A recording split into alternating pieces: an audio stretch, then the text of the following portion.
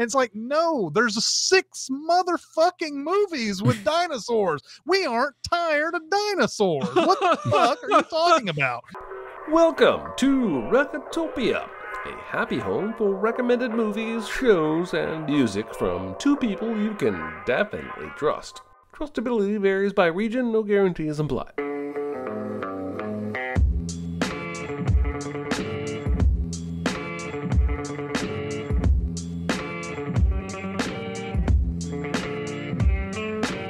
Now, here are your hosts, Chris Atkinson and Jeremy Scott. You didn't say anything to me. You didn't do anything to me. Well, that's what I was thinking, like. I just don't like you no more. Hello, everybody. Ooh. This is Hi the there. special episode because Aaron's here. Oh, That's hi. why. Yeah. We're just going to talk about regular stuff today. Nothing like, big or anything. Not like the whole year of movies encapsulated into Nothing like whatever. that. No. Yeah. How you guys doing? Jeremy's here. Aaron's here. How you guys doing? I'm doing great. I'm Yeah. excited about this show. Yeah, me too. I look forward to it every year. I think I say it every year. It's one of my favorite days of the year is getting to talk the year in movies with you guys. It's a lot of fun. So yeah. All right. This is Recotopia episode 56. We will be doing the year in movies 2022. I totally lied before that. No, you believe me too. Hello everybody out there in chat who have come here to watch us on a Tuesday talking about the best of this year. And where else do we start but what is, I think, the #1 movie of the year, Top Gun Maverick. I watched this movie. I knew it was going to be huge. I didn't know it was going to be this huge, but I knew it was going to be huge because I saw it on opening night, and there were people who were, quote, fired up after that movie. People who were so fired up that I decided not to leave the parking lot until everybody had left. That's how fired up people were about Top Gun Maverick. What do you guys think about this movie?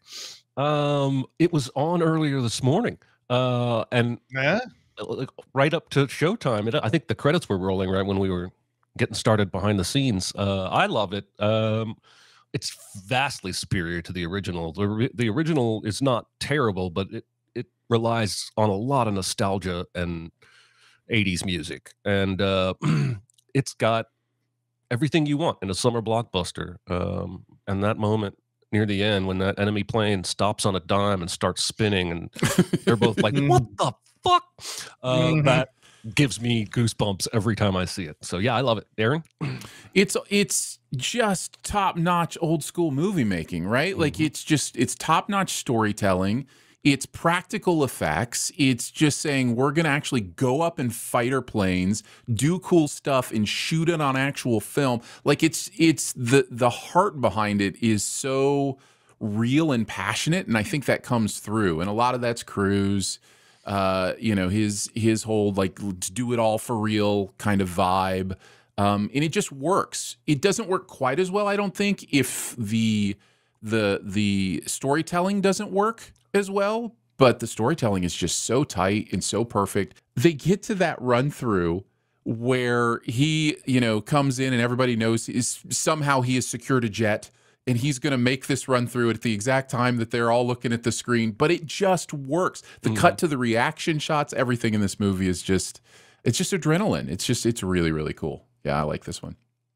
Yeah, I liked it. I was surprised at how much people really liked it, though. Like, it was kind of a crazy thing. And it benefited from a summer that was kind of shitty.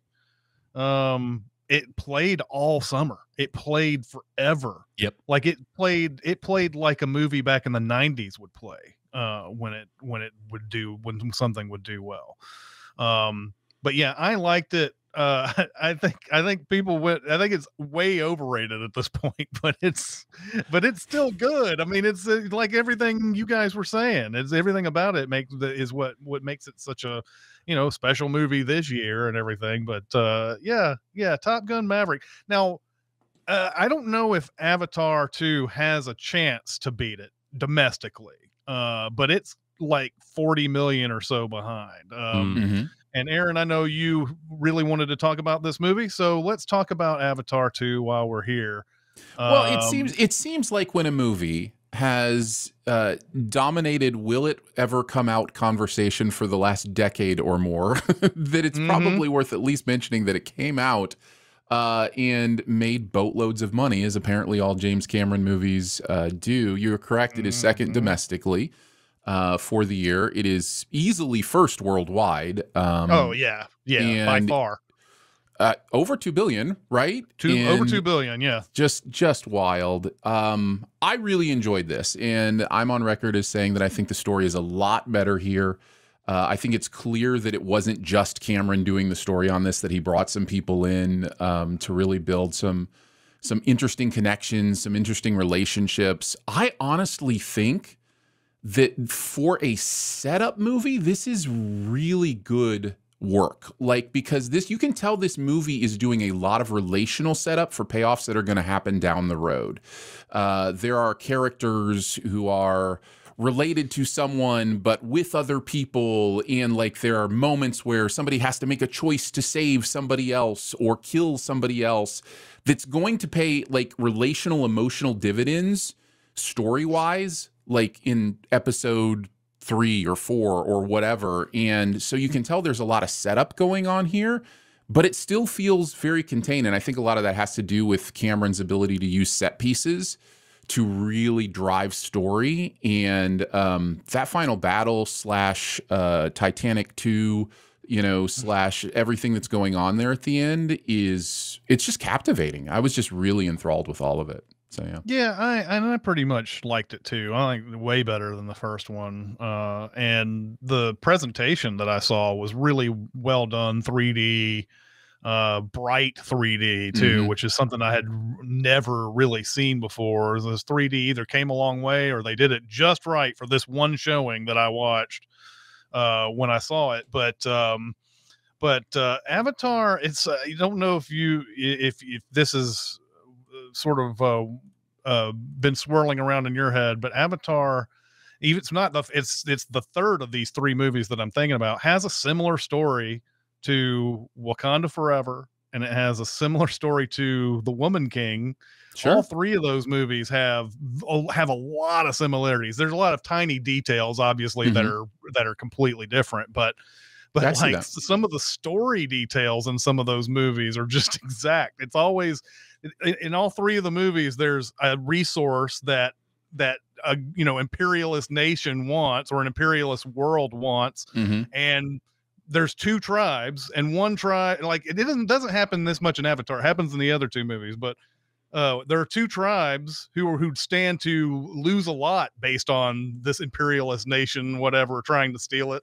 And in 2 of the movies, the 2 tribes go to war over that resource, the way they handle that resource and everything. I thought that was an interesting thing that I saw, sort of a theme going through these movies for 2022. It's clear Cameron wants to make a point with this universe about ecology, about environmentalism. Like he has a clear message that he's working with here. One thing that separates this from the first one, I think, is in the first one, it really is about militaristic power and the idea that the military will be seeking these things. In this one, it's commercial power, right? Like what we're seeing here are pirates, quote unquote, as part of the idea. And even the military part of it is kind of a break off from the military. They're kind of their own thing. So it kind of shifts into a different angle on what he's saying about protecting resources, protecting the environment, and not mining it to death in those ways. And you're correct about the presentation. I didn't speak about the variable high frame rate, which I just think is great. I love it. I know for some people the soap opera effect is a little bit too distracting. Totally get that. To each their own. For me, I love the clarity of it, and the brightness you talk about is also part of the frame rate thing, because when there's more specific frames per second, it actually makes the image brighter as well. So it's a really interesting thing that happens there too that I've noticed with high frame rate stuff. It probably worked for me in this instance because it's more animated than usual. Correct. Yeah. The other ones that have done this in the past, like the Will Smith movie that I can't think of right now. Yes. I can't think of the name either, but yeah. That movie was I had a hard time getting past that soap opera effect there. And I think this one, it works pretty well. I think it may just be a matter of like what kind of movie you're presenting to me for that to work. Well, and it's also the first movie ever to do variable high frame rate, where the frame rate actually, to be clear, the frame rate is what it is for the entire thing, but during sections it doubles up frames so that it appears to be a lower frame rate during scenes that are just talking or those kind of things. Yeah, so the movie Gemini Man, Slab just told us. Correct. Gemini Man was the one that I was starting to think of. Yeah. All right, on to, let's see, let's move around here, and wow, there's a lot of just like, I like how you didn't even, like, you knew I had nothing to say about that movie, so you didn't even throw it for me. Well, I like that you know me that well. Well, I know you didn't see it either, so yeah, no point. Let's see, let's go to something Oscar nominated here. Let's go to Elvis. Okay. Yeah, we're going to go all around here, all around. And Jeremy, you specifically said that you might want to say something about this, so let's talk about Elvis. It's one of those weird movies that as I'm watching it, I'm like, there are lots of good things here, but I'm not sure I'm digging it. And then like a week later, I'm like, yeah, that was really good. I enjoyed that. Like, it's probably without a doubt my favorite Baz Luhrmann movie. And there's plenty of Baz in this movie, but I feel like he either channeled it through Tom Hanks and Austin Butler or just toned it down. And yeah, Austin Butler doesn't necessarily look, it's kind of like that Solo movie situation where he doesn't really look like Elvis, but he embodies that persona. Because at the end of the movie, they basically show you the real footage that they had just shown you of Austin Butler doing 70s old Elvis, singing that song at the piano on stage. And it's eerie how much he channeled him. So, I mean, Tom Hanks is doing something weird, and it doesn't really bother me. And I enjoyed it a lot more than I expected to. Yeah, it's kind of the year for Tom Hanks doing something weird in movies. He's making some interesting choices, which I kind of like. I like that he's trying some stuff. It doesn't always work. I don't think it works here.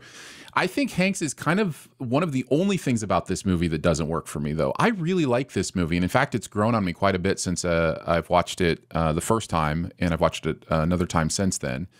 Part of that is the Austin Butler performance. It's really incredible.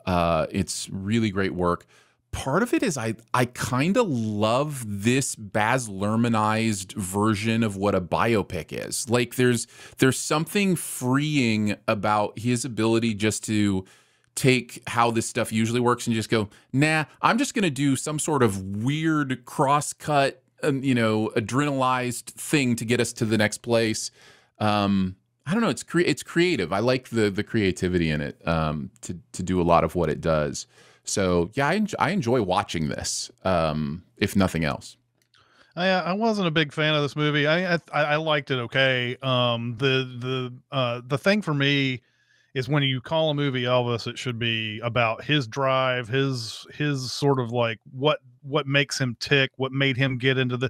Didn't feel like it gave me enough on that. It gives you some hints and flashbacks and things like that. The shows, he may have been more than inspired by things that he heard in his youth to become interested in music, but it just feels so much more like Tom Hanks's movie than Elvis's movie. And so I was just I was a little disappointed in the presentation of this one. And it was long too, right? This was like a 2.5 something hour movie. Yeah, it's long. So I was sitting there going, I know that Tom Hanks is your star, is your star player in this, but man, I could have have known that he was an evil influence or an evil presence in Elvis's life without having him be the main guy. It felt like sometimes in this movie. Yeah, I've noticed this with other biopics too. When you steal agency from the central person in your story, you steal the ability for us to really learn anything about them too. And so because Elvis in this, and I would say even more Freddie Mercury in the Queen one, because they don't seem to be making it, because the whole movie is about how other people are moving them like a chess piece or a pawn or whatever, well, then you don't get to connect to that central character in a meaningful way and be able to really experience kind of who they are, what the movie is saying about them. What is this movie saying about Elvis? It's kind of a missed opportunity. As the Whitney Houston one was the same way.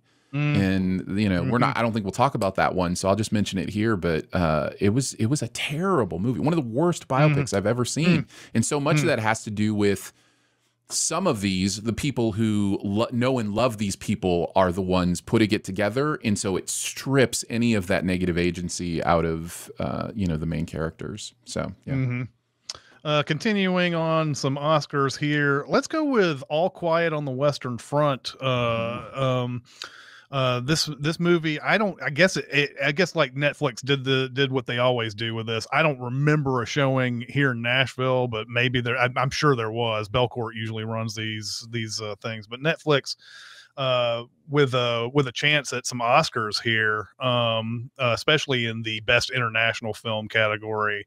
But this has gotten nominated for Best Picture as well.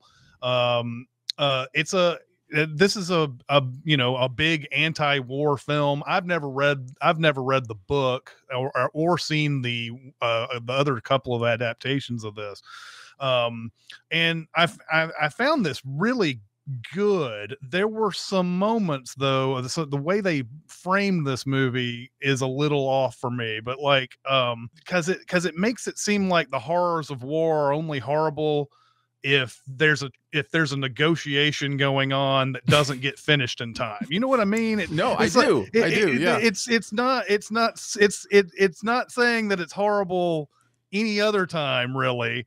I do think the way they present this is true to life, because I think even this was happening all over the world as far as recruitment was concerned. They were showing young kids like how great this was going to be when you get out there and you go to war and you're going to win it for your team and blah blah blah, and like of course you get there and the reality is immediately smack you in the face, and this movie smacks you in the face with a lot of gory, terrible violence. That's as anti-war as it gets, and it's really well done, really well shot. I think it's great, but like I was sitting there going, yeah, I don't know. It's disappointing that they haven't gotten done with this treaty yet all the way through this movie. These people are dying. But so anyway. I mean, the reason I haven't seen it is because of that. I've heard it's extremely graphic and devastating, and I just need to be in a certain place to go there, and I haven't gotten there yet. So Aaron, what do you think of this movie? I think on a technical level, it's quite an achievement. It is stunningly presented, sound, visual, all of the acting. It's really, really well done. I got about halfway in and was just like, I don't know that I need another War as Hell movie. Like I just I get it. Like I'm on board. I am so on board. Like let's stop doing war. I'm totally with you. War, what is it good for? Like I'm here, right?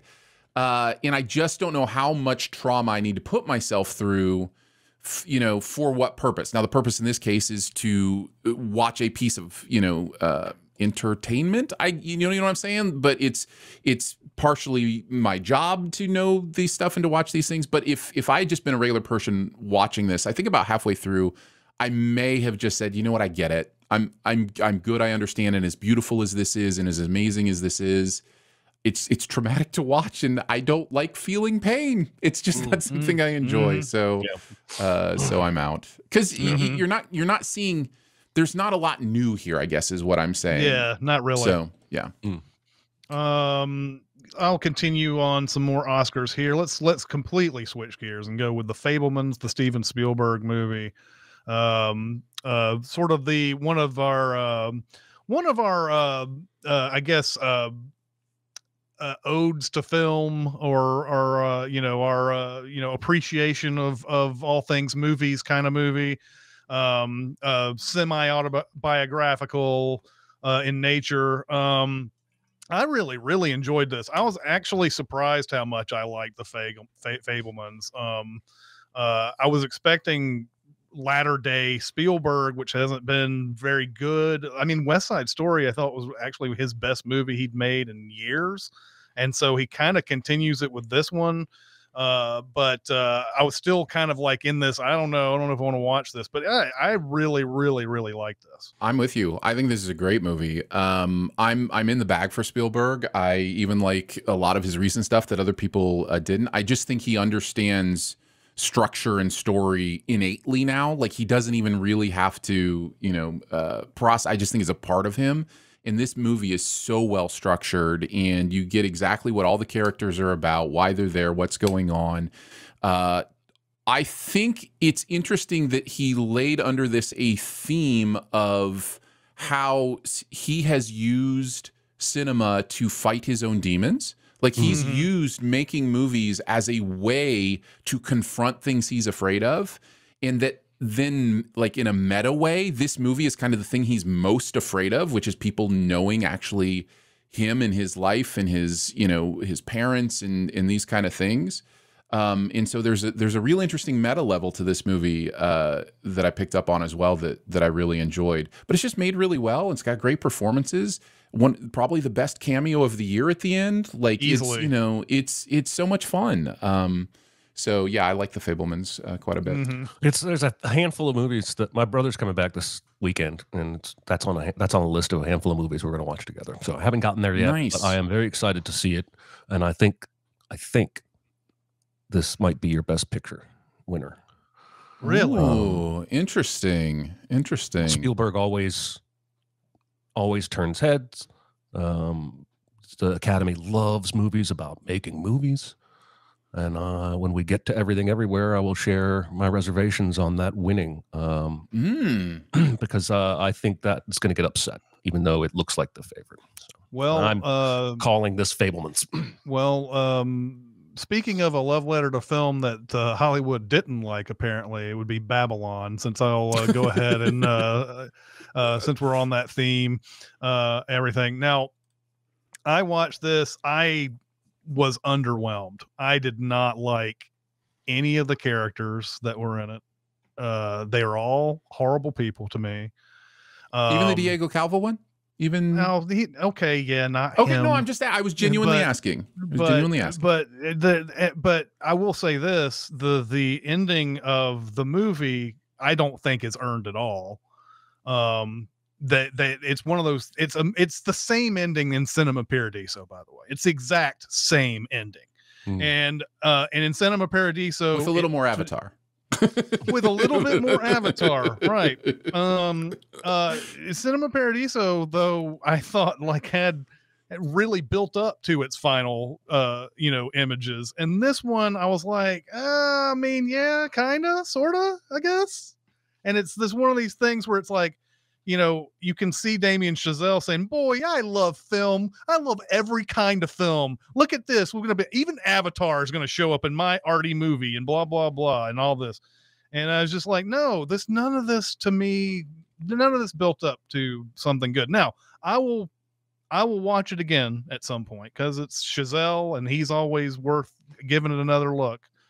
But I have a feeling that you loved Babylon. So. more than a feeling. More than a feeling. Yeah.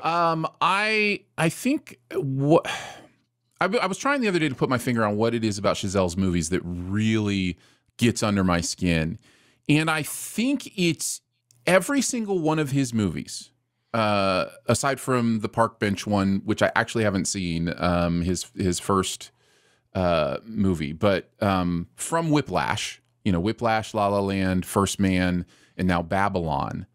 They are all dealing with the same question, which is it worth it? Is it worth it? And I think there's something really compelling about that question for me. So, for instance, in Babylon, since that's what we're talking about, The question is the magic of movies worth the cesspool that it has come from or been built on, and the careers and the humans that have been destroyed by it, and all of those things? Is that worth it? And that question is compelling to me. I also, Singing in the Rain is my favorite movie of all time. It has been for a long time.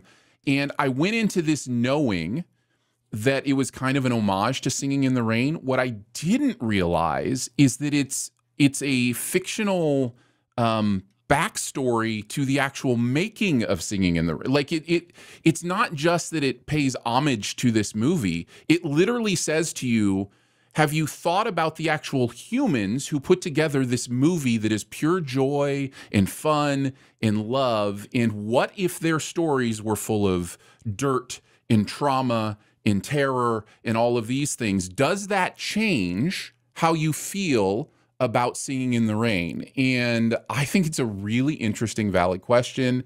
Did the movie have to go as hard as it did? I think maybe it did. I don't know. It goes really hard because I think Chazelle really wants to sell it. But I also think it's just a great opportunity for him to play and to have fun doing some oneers and some really interesting things with the camera and some of those things as well. But I'm with you. The only character that was likable to me was Diego Calva's character. I think that's intentional. I think he's, supposed to be the one that gets away, and the one who at the end is asking, is it worth it? What this did to my friends, is this joy I'm feeling, is it worth it? So yeah, I'm always moved by his movies, and this one is no different. I really, I've seen it 3 times now, as long as it is. I've seen it 3 times now, and I will see it again this weekend in anticipation of the Oscars, and I pick up something different every time. It's pretty intricate. I'm scared to watch this movie because I feel like it will finally crush the notion that Amsterdam and Babylon are the same movie. They aren't the same movie, no. Which I've only really seen posters and trailers for both of them, and I think Margot Robbie is the problem here. But they both feel like the same movie to me, and then once I watch one of them, I won't be able to have that anymore. Well, you could watch one of them and still have that. You just can't watch them both. That's true. I can't watch. You have to pick one. Yeah.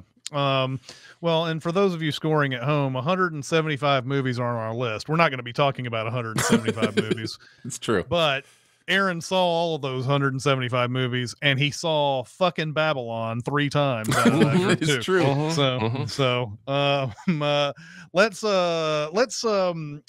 Let's see. Let's get to some more box office, I guess. Let's talk about The Batman, which, Jeremy, was this the only movie you saw in theaters last year? Yes, this is the only movie I've seen in theaters since. No, actually, this and Ambulance at Sin Week. Yeah, that's right. Ambulance I've seen in theaters since the pandemic. Ambulance was worth it. No context needed. Yeah, for real. Yeah, The Batman I saw with you and Jonathan and my wife, and that was a pretty good experience. There's the thing that will always hold this movie down is it's 25 minutes too long. And I'm not entirely sure how Matt Reeves got that kind of clout. And I know exactly where to cut it. And it's that section where he goes from John Turturro back to Alfred, back to John Turturro. And it's like 20 minutes, seriously, of him being told one thing about who killed his dad. Then he goes to Alfred. He's like, oh, no, that guy's a criminal. He's lying. Oh, and Bruce is just like, okay, I'll believe what everybody tells me. And you cut all of that. And I think this is nearly a perfect film. I love Gotham City in this movie.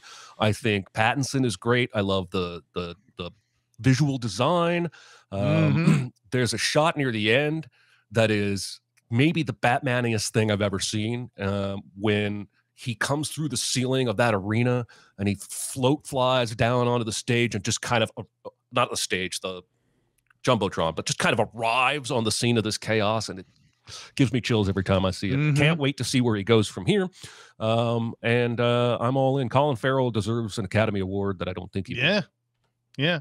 And Paul Dano is great in that movie too. Like, I feel like Paul Dano had 2 great performances in the past year that overall he just didn't get very much, like, I don't know, awards love for in the end. He's one of the snubs, I think, from the Fabelmans. But he's great in this, and it just goes to show don't worry about who gets cast as long as it's a good actor. Don't worry about who gets cast for these villains and Batman and all this.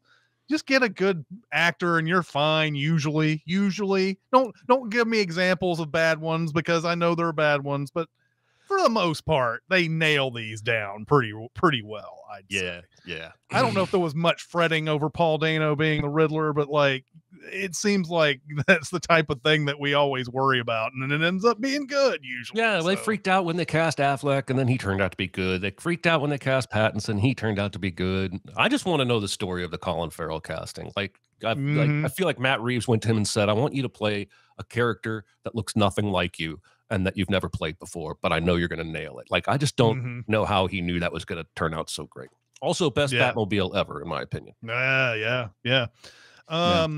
Aaron, anything to say about the Batman? I didn't enjoy it as much as Jeremy. In fact, I didn't enjoy it much at all. I found it. I found it beautiful. I was really. It's Reeves, right? That directed this. I'm really impressed with his movie making. I think he's really good at what he does. Colin Farrell could win an Academy Award for this if he were in the movie. He's clearly not in the movie anywhere. That's right. That's true. I think for me, I think I started to get, and I need to give this one another chance. I know I do, but I started to get distracted by this underlying message that just started jumping out at me, that the whole movie is about how much Batman sucks. Like, just how how much we're not supposed to root for him. And I'm just like, well, then why are, like, what are we doing here? You know what I mean? And so I think over the course of a few movies, maybe that arc gets a little bit better. But I kind of felt if I liked Batman by the end, that I was a terrible person. No, I totally disagree. Okay, tell me. I think that is his journey. He thinks Batman might be bad. At the end, there's this whole monologue where he's like, I might be causing more problems than I'm solving, but that doesn't mean I should stop trying. And that whole climax is him being a hero without going around beating thugs' ass in the subway. But so he actually you think he had a moment of change at the end? Maybe I just didn't see that. Okay, all right. I think so. I think that, and I have never seen a film where Bruce Wayne had to wrestle with that. Like, there's no no Christian Bale. I agree. Where he's like, am I really the bad guy? In fact, it's the opposite. He's like holier than thou, the whole trilogy. So I think, I don't know, obviously, but I think Reeves wants to give us a journey that starts out in year 2, like this movie does, and maybe things aren't going super well, and maybe he's not the hero he thinks he is, and how does that inform where he goes from here? I can see that. I fully admit, I love this like you love Avatar. So I'm not trying to change your mind on your opinion of the film. No. But I do think the film is asking, does Batman suck? And maybe in this version he does, and he's got to be something different. Well, the cognitive dissonance is this, right? That Batman as a character, vigilante justice is his whole thing. And this movie is asking the question, is vigilante justice good? And I don't think the movie says it is. I agree. So the movie is saying his whole thing is bad. So I don't know where we go from there. That was what I was wrestling with, and I think it overall distracted me from what is a really well put together movie with some amazing stuff. So yeah. We managed to again talk about the Batman without talking about Zoe Kravitz, and we did that in a whole review. And it's like, to me, it's like that's how I feel like that's one of my main issues with the Batman. Even though I liked it, is that I felt she was kind of pushed to the side a little bit in that movie, and it gets to the point when you're talking about the plot of this movie, it's hard. She's involved. She's not like it doesn't seem terribly integral to it. But anyway, I'm gonna run the gamut on comic book movies. I think comic book movies had their worst year, even though they're still making money. But I think they had their worst year ever this year, as quality wise. Now I liked Doctor Strange the first time I watched it, the Doctor Strange in the Multiverse of Madness movie. Running through it the second time, I didn't like it as much, but I do really dig what Sam Raimi is trying to do with Doctor Strange. And so I still will hold it a little bit in higher regard than some of these, but I don't know where I think the problem is now. I think when all started back with Iron Man back in the day. We kind of had this idea of where it was headed. And then after the Avengers, we kind of had an idea of where it was going. And then it finally culminated in that big, Avengers Endgame and everything. And we knew where it was going. Now, if it could be just because COVID screwed everything up or what, I don't know. I have no clue where these movies are going anymore. What is their overall that they're headed towards? I know that they're making Kang the next big bad. I think that's going to be the sort of the through line on all of this. But like all the movies that have come out so far have just kind of, I don't know, they've just been sequels to existing movies and nothing really. Maybe I'm completely wrong about that. Maybe that's how confused I am, is that I don't see No, Kang you're not in wrong. all these other movies. So you're not wrong, and you're also not abnormal in the fact that you probably haven't watched all the TV shows either, right? Like, and that's and the only thing I saw was Loki. Now Loki's key in all of this. it is. I have seen Loki, but I didn't see Captain America. The Falcon and the Winter Soldier? Falcon and the Winter Soldier, yeah. Didn't see that. Didn't see Hawkeye. Miss Marvel, She-Hulk. Yeah, Miss Marvel. Any of those, or the She-Hulk? Yeah, I didn't see any of those. I think they overestimated how many people that watch the films were gonna watch the TV shows. I've even seen that they're, I think, planning to pull back the number of shows they make in the coming years. That has to be a signal that they're not doing the volume that they expected, even if they're doing big volume. I haven't watched any of them. I haven't watched a single MCU show, and I eventually will, maybe. I don't know. Enough of what happens in them that is important to the movies leaks out onto Twitter anyway. And I don't know if I want to spend 10 hours just to be caught up on everything that might be relevant in the next, I don't know, Captain America movie. I don't know. It's just not me. I have a line. If you're not looking at them as plot information, the only one I would recommend you watch just for entertainment value is WandaVision. I think WandaVision is really entertaining as a TV show and has a really interesting concept. But the others are driving plot. I'm not saying they're bad. They're entertaining. They're fine. Chris, I think to go back to your point about where are we going with all of this and how these movies seem to lack that momentum, I think you're absolutely right. I think it'll become clear here probably pretty quickly that we're headed towards finding a way to make a single timeline in a single universe, and that the idea is that we cannot exist in the multiverse. These incursions that we hear about in Doctor Strange and some of the other movies are going to create a real problem. Kang's going to, be part of that, and eventually the Avengers will have to come together and simplify everything again and just cut off the multiverses. They'll need Shuri, who is the de facto Tony Stark at this point, to invent a machine in 5 seconds using her AI that she uses in Wakanda Forever. I was sitting there. There were moments. I'm skipping into Wakanda Forever. I need to go back to Doctor Strange real briefly, but there were moments in Black Panther where I thought Shuri they're filming her the exact same way they did Tony Stark back in the day. They're like, I was halfway expecting her to say, 50 years later, you're still taking me to school and stuff like that. But yeah, I mean, Doctor Strange 2 had a lot to do with the WandaVision, but it totally undid WandaVision though. That's the big problem with Doctor Strange ultimately, right? Like all of that work they did to sort of get her back to normal a bit by the end of it. At least make her nuanced. Was actually upended by the very last episode. Correct. The very end of the last episode, upended it so that they could just go ahead and do this. Yes. So yeah, that was a real disappointing thing to go through that journey and then be like, nope, she's evil again. She wants to ruin somebody. That's the other problem.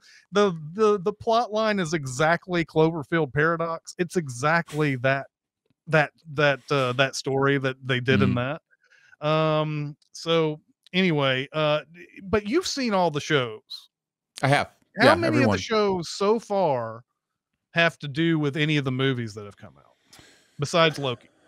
WandaVision. The Loki and WandaVision. And as far as the future, I don't know. I'm sure Miss Marvel will play into the future because the Marvels is coming out as a movie and she will be in that.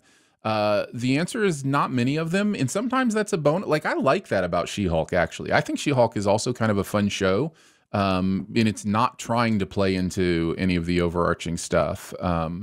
So I'd have to pop open a list and kind of look through the others and see if any of them do. But for the most part, the only like real like, oh my goodness, I can't believe they did this on TV was to introduce Jonathan Majors as Kang on one of the TV shows when he's going to be the ultimate, big bad in the series. Yeah. It's funny. There's a lot of good comments coming in because we're in the comic book phase and everybody's got the got the comic book knowledge and everything. Rando says they added a new Tony Stark with that MIT student. Yeah, very well could be the MIT student. Ironheart, right? From the comics. That's yes, I think you're right. So she I think is extremely smart, but I think the MCU is showing Shuri to be smarter, but Ironheart may take Tony's place in terms of battle capabilities. She wears a suit and all that stuff. Yeah, Riri. And I'm going to get to Wakanda Forever because we just talked about it. Like Nick says, Wakanda Forever is actually Iron Man 2, and this is something that I was thinking during the movie was that it's Iron Man 2 all over again. It's people going to congressional hearings about this technology they have and that they want and they want to have for themselves and so on and so forth.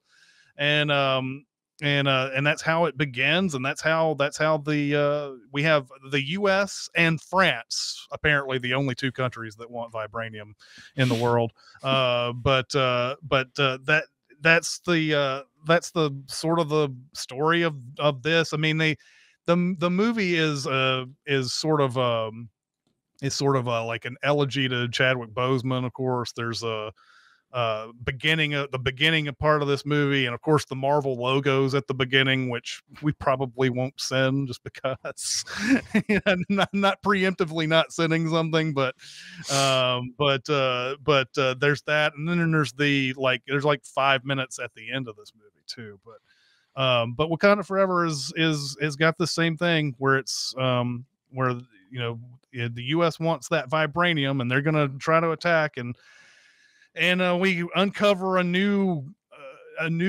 group of people, right? With the Talican. Is that what it is? Is that what it is? I can't remember the name of that. It sounds possible. I would have to look it up. Yeah, something like that.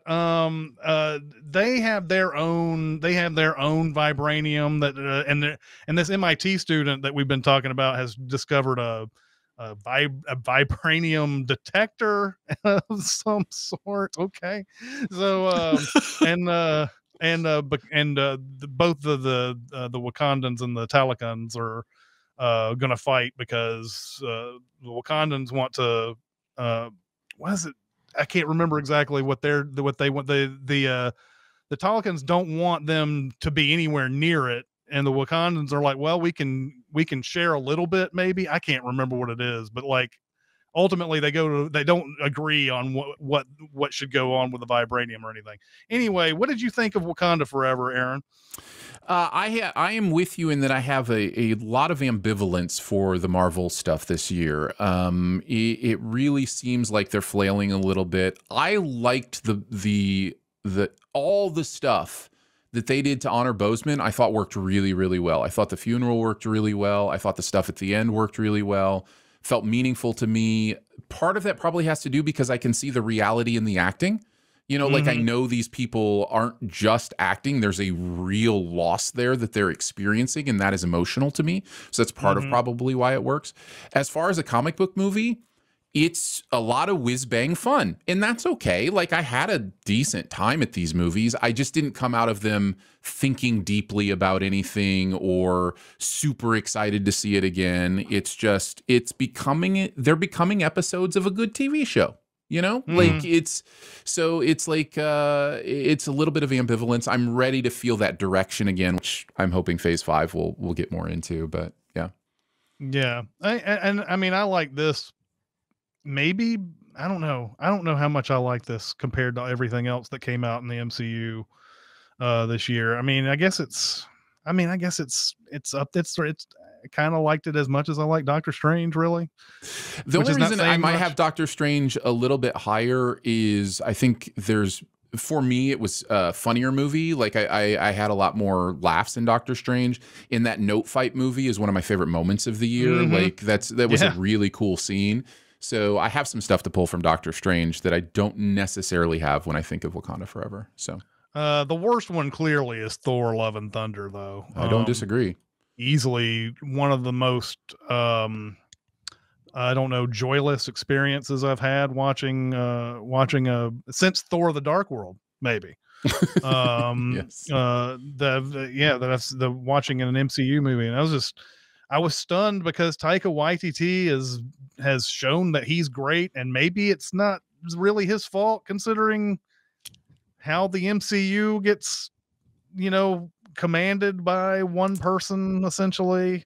It's hard to know. It's so hard to know. He's also doing so much right now. He's producing so much television in movie projects. I just wonder if he has like a split purpose going on with all the stuff he's doing. This may not work financially for companies, but they do need to realize that giving time for projects to develop has got to be better in the long run for quality, right? Yeah. Maybe they don't care. Maybe it's the whole we need to get our bang for our buck while the iron's hot type of thing going on. But I don't know, man. It seems like it's really caught up to the MCU on all of this stuff. It's really not. I mean, that was really bad. And then speaking of really bad, this is the last comic book movie I believe that I need to talk about is Black Adam.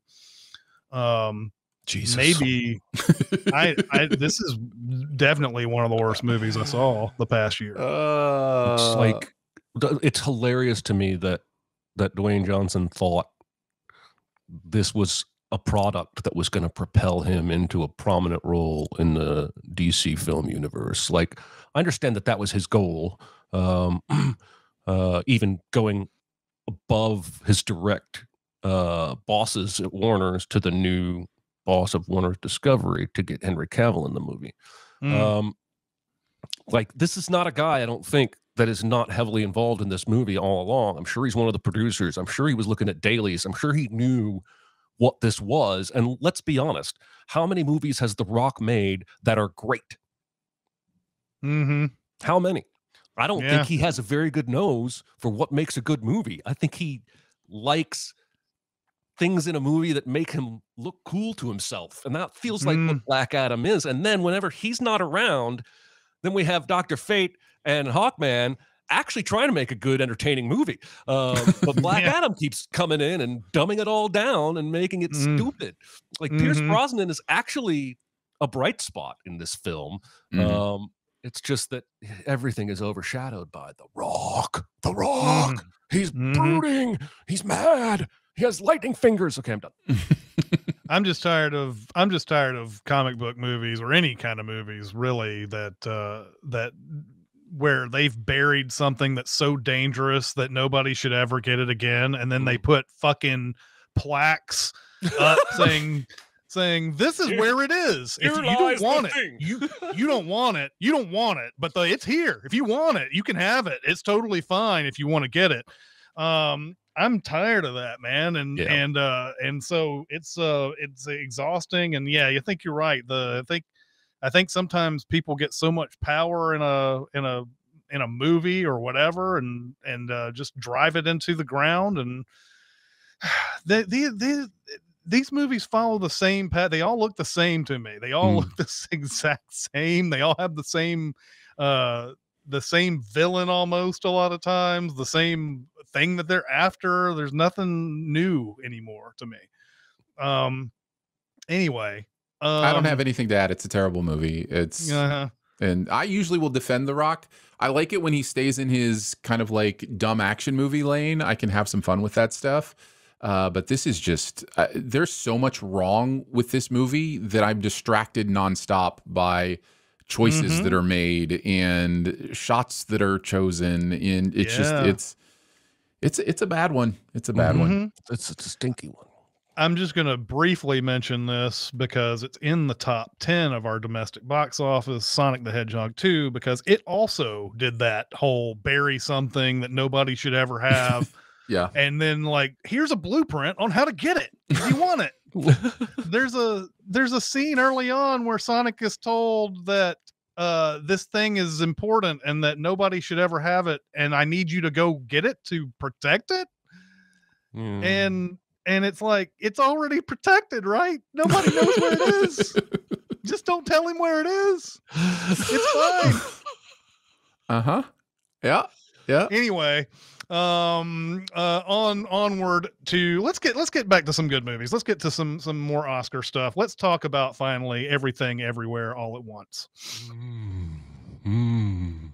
This movie, I want to be back in time and be a fly on the wall as the Daniels are crafting this movie, because that I feel is as big an accomplishment as the actual finished product, because I don't think I could ever come up with a story this complicated that has this much goofy fun and heart.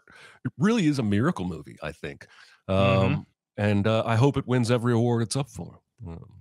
I just don't think it will. I'm interested to hear your theory on how how you think it could lose, because it is, in my mind, the most dominant front runner we've had since Lord of the Rings: Return of the King. Like, it is sweeping everything. Like every single critics group, the SAG, PD, the Producers Guild, the Directors Guild, like, it's winning everything. And it's so hard for me to understand how there could be enough people in this new, what are we at? 6,000-7,000 people in the Academy now? Like, they keep broadening it every year.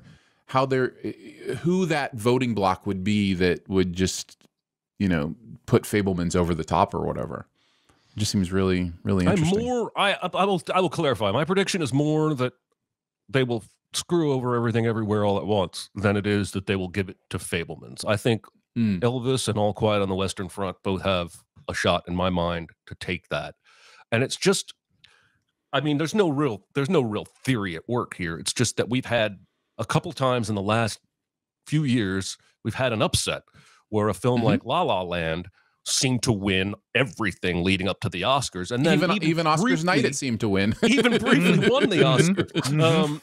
And I am worried that we're looking at that situation again, that because Oscar voting only started recently, like a week ago. In the last couple of weeks. Yeah. And Nick in the chat says there are 9,500 members of the Academy now, pushing 10,000 votes for these awards. Every year, Deadline or The Wrap will interview an anonymous old Academy voter who gives honest thoughts, and 90% of the movies this person hasn't ever seen. So we know these kinds of voters are out there, and I worry that there's fatigue over Everything Everywhere All at Once, and that whole thing with the Andrea Riseborough voting thing really started me questioning, not that there's anything shady going on, but that motivations for voting are less than pure, I think. Well, I'm sure, certainly for a large portion, that is probably true. And Parasite being the outlier, I think the Academy's a little racist, maybe a lot. But I think what I'm saying is, with them continuing to add, that portion of the Academy continues to shrink, I believe. So it becomes harder to do that. I think the way Everything Everywhere All at Once loses is if there is a contingency of people who really don't want it to win, so they rank it at 10th, because it is a ranked system of tabulation. Right. So a movie like Coda that will get a lot of number 2s or number 3s can actually win, because people are ranking the other contenders down so low. So that's I hope I'm wrong. I'm not wishing for this. I hope Everything Everywhere All at Once wins Best Picture and Best Actor and Supporting Actors and all the awards. I think it is certainly deserving. Yeah, and even like Stephanie Hsu and Jamie Lee Curtis just like get co-Oscars instead of. Would be amazing. It's so interesting. I would love for Jamie Lee to get an Oscar. I think that would be great. but I actually think Stephanie Hsu is the better performer. Like, I think she's the best performance in the movie, if I'm being honest. I think she's incredible in this movie. She has some moments that really blow me away. Chris, I remember has to go through. She can run the gamut. Yeah, absolutely. I remember we watched this for the first time together with a couple of other people on the team, and walking out, I think we all were like, what did we just see? Like, there's this real element of like, this is a movie you almost have to fall in love with over time, because there's so much going on in it that first time you don't pick up. It was only my second, third viewing before I started to piece together like how intentional these universes are, and like what they're saying about Michelle Yeoh's character's transformation. You know, and everything that she goes through and finding peace and contentment with her relationship with her daughter is encapsulated in one of these universes, whether it be the same-sex relationship. That's encapsulated in the Hot Dog Fingers universe. The idea of letting her daughter make her own decisions is the Rakakuni universe, like putting her daughter on her shoulders instead of her being on her daughter's shoulders. Like all of this stuff is really, really intentional. It's a brilliant film. It really is super smart, and every time I watch it, I love it more. So my first experience with this movie wasn't good. It wasn't because of who I was watching it with, but it was the theater that we watched it in, the auditorium that we watched it in. The projection was extremely dark. Yes, it was. So I was trying to see through the haze of the bad projection through the whole thing. Then there's all the weirdness, and then there's the tired. We were all tired from Sin Week 2. That's the other part of the very end of Sin Week. When this movie came out on Blu-ray, I popped this thing in because I knew we were going to sin it, but I didn't know how we were going to sin it. I watched it again. I was like, my God, man. This is it's amazing. I was like, this movie's really, really good, and we're gonna have to tackle it a different way. But yeah, multiple viewings, it doesn't even scratch the surface how many times you have to watch this, I think, to really, really appreciate it. And some people may not be able to get there on that second viewing, even because there's there's people getting beat to death with dildos in this movie. So it's true. It happens when you put it like that. Exactly. I mean, that's really the 80% of the movie is people getting beat by dildos. So more like don't. Right. I think what we've got to say though about this movie, and we've already kind of said it, is that Hollywood needs more movies like this, even if it's not like make a movie exactly like Everything Everywhere All at Once, but to be original for once, try some things, do some different things. I know that they're really relying on all these comic book properties and things like that to stay afloat, but we really need a breath of fresh air here and there. And I guess it's all the more stark when a movie like that comes out in the middle of all this comic book malaise that we're in right now. And so this movie just blows away every bit of anything that came out. That I mean, all the stuff that made way more money than that is none of them are original. Like actually, there's only one other movie that I can think of, and we'll be talking about it. But there's only one other movie I can think of that had almost an entirely original concept, and it was not in the top 10, but it's maybe a hope for movies and movie goers that this movie. I will talk about that in a minute, but I think our love of this movie has shown through quite a bit. I think we've already given away the ghost on this one, but speaking of the other original one that I was thinking of, Nope. Which also came out in the summer. This is another one that I watched the first time, not really liking all that much. I liked it okay, but then watched it the second time, and then suddenly things start piecing together a little bit better. And I really, really think I think this is Jordan Peele's. I mean, it's not better than Get Out, but it's I think it's close. Actually, I agree. It's pretty close. I'm with you. This movie continues to grow on me. I locked in on a theme that I wasn't sure was intentional or not pretty early on in watching this, and it worked for me in a really deep and powerful way. And I'll mention it here shortly. But I found out recently in an interview, Jordan Peele has talked about that idea, and so it is intentionally in here. But there is this idea in this movie about how the camera elevates everything, right? Mm-hmm. So there's this idea that the camera can be your savior and your downfall. It can be both the thing that destroys you and the thing that saves you. And especially coming from Jordan Peele, and who has been known to really make explicit racial themes in his movies with Get Out, and Us for that matter. The idea that the camera can be a savior for the Black community is a very powerful theme and a very powerful thing. But it also has been a destruction for the Black community as well, in the way that it's been used against them and the way that the portrayals have been used. So once you lock into that, this movie really starts to click, in my opinion, and you really start to see the metaphor come out of the story, which I still think is exciting and fun. It's an interesting creature story, and I find it interesting on both levels. So yeah. I'm probably just in between my first and second viewings to be able to praise this movie like you guys. I certainly didn't dislike it, but I do feel like after one viewing, it felt like the pursuit of some of those themes impacted my ability to enjoy the actual plot that was happening on screen, if that makes sense. But I do declare I need to give this another look. That can happen with metaphor movies, by the way, where the metaphor dominates the story in a way that becomes a little distracting. It was just so clear to me. He had so many big things to say. I felt like they were distracting me from the actual action of the story. But again, I'll revisit this after I see it. Yeah. I think once you get down with that camera metaphor and watch the movie through that lens, Hey, I didn't mean that. I do now.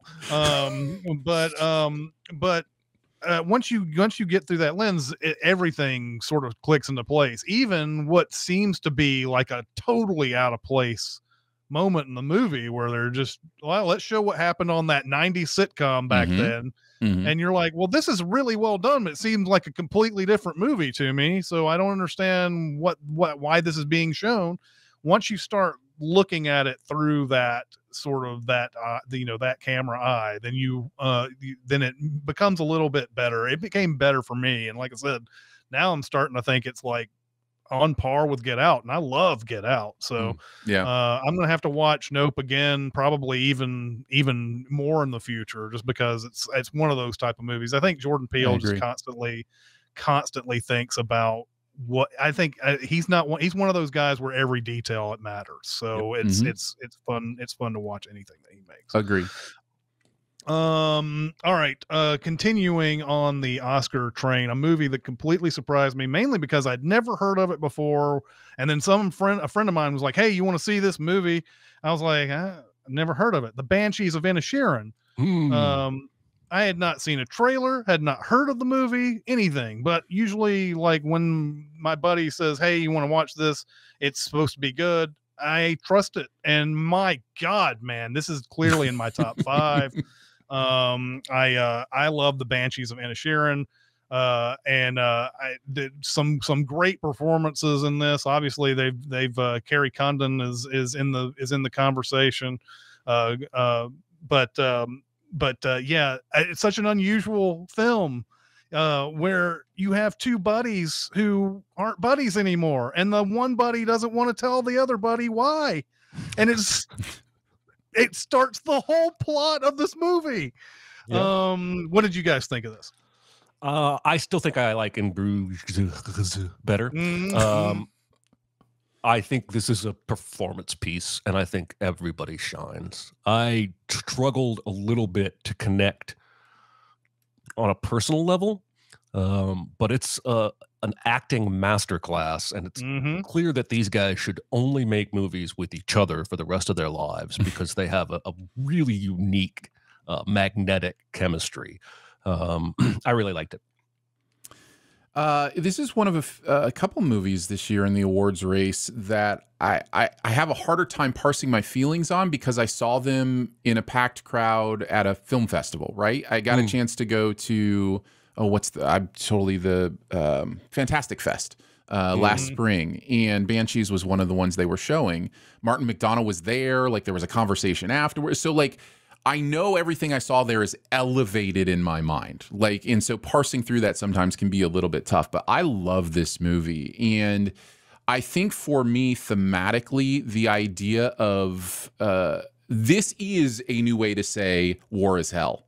This is a creative, different way to say that war is silly, it's dumb, and like because everything about these two friends don't have to be going this hard, but it just escalates and it just becomes this thing that is unredeemable. And in the fact that, you know, they have that conversation while looking at the actual war that's happening, you know, across the bay or whatever is certainly intentional and part of that theme that you know brings home why do we fight and why do we choose violence and those kind of things. So I liked all of that. In addition to, I thought the great performances. This movie is also hilarious. It's one of the funniest movies of the year. That's McDonagh. He's so good at that stuff. So yeah, one of the best scripts, one of the best performance movies. This is great stuff. Yeah.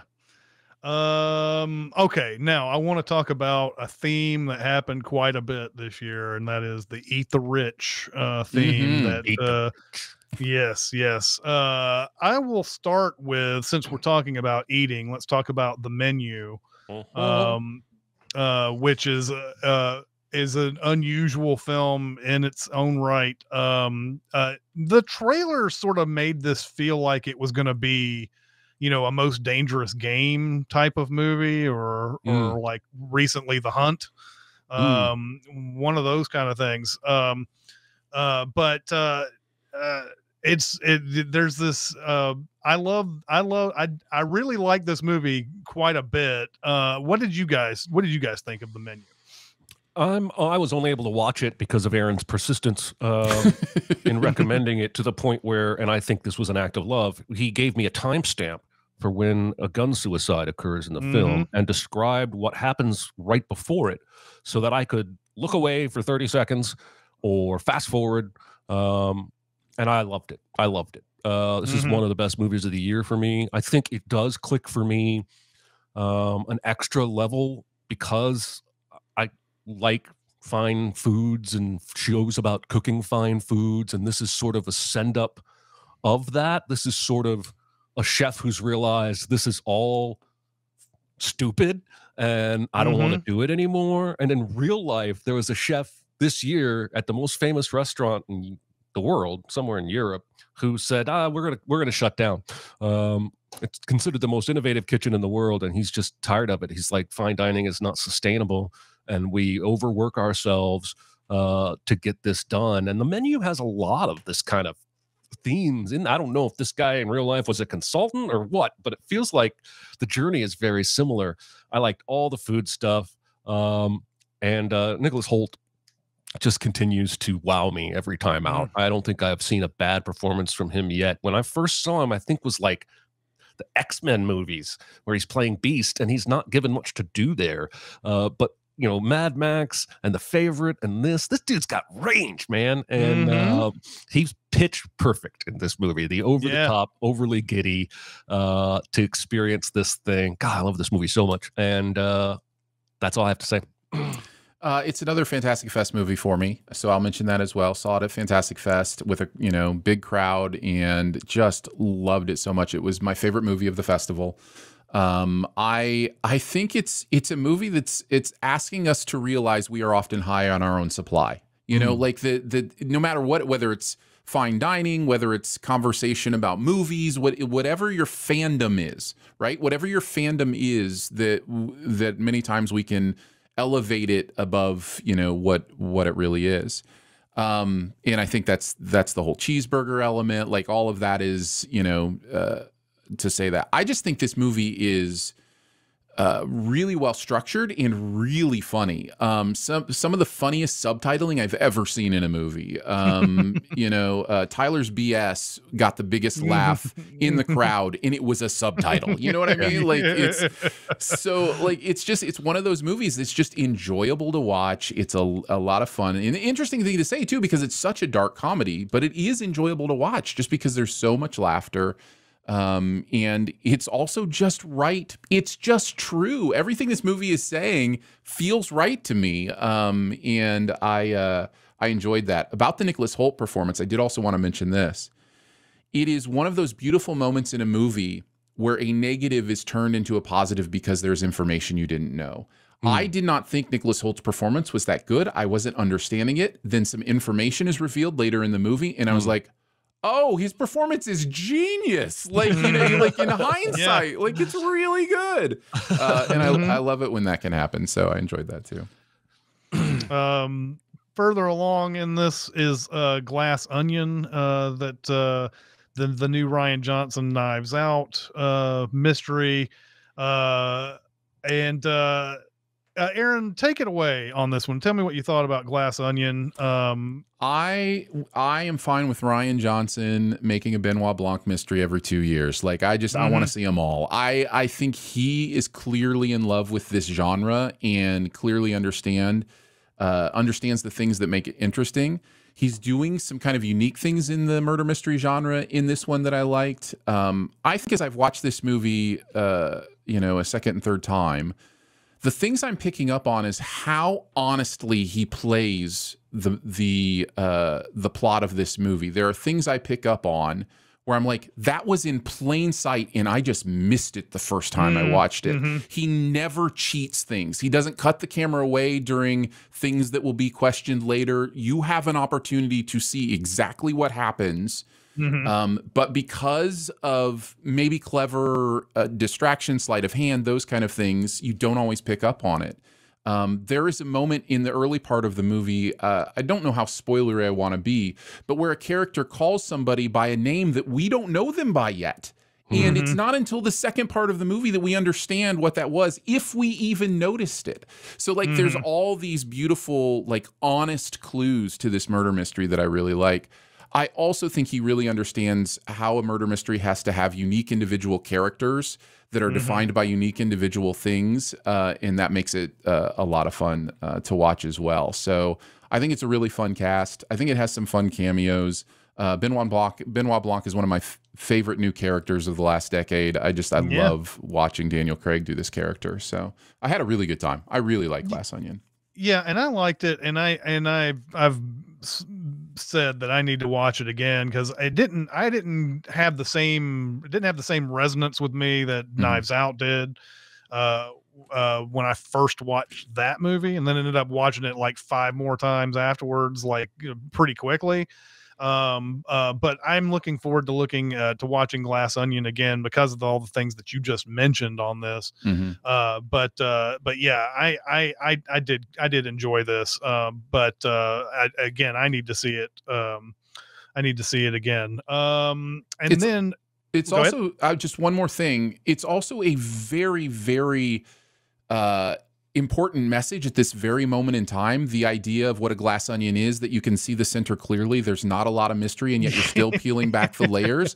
Like everything about this movie plays into this theme, from the puzzle box and the way that the different characters handle the puzzle box, the way that represents how the different characters handle stuff that happens at the end, from the fact of that everything is maybe simpler than it appears. Like that theme is a really interesting one that plays through the movie. I think Rian Johnson's really smart, and another one of those directors that really pays attention to the details, which is a lot of fun. So yeah, for certain. And then Triangle of Sadness, which is the big Oscar movie out of these 3.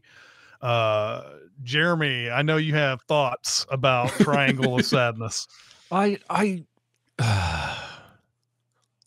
think I love what this movie was going for more than I enjoyed the movie. I was certainly captivated all the way through.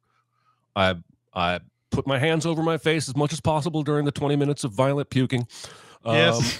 There's a lot of really interesting stuff to chew on here. And my favorite scene is the over-the-ship radio philosophical conversation about communism and capitalism. And they're both drunk, and everyone else who's going through this eventual shipwreck, it has to listen while they're terrified to these two drunk guys discussing like philosophy. I just feel like when the movie ends, it's making some statement that I simply don't get. And if the ending made a little more sense to me, then I might have more of a high opinion of the stuff that preceded it.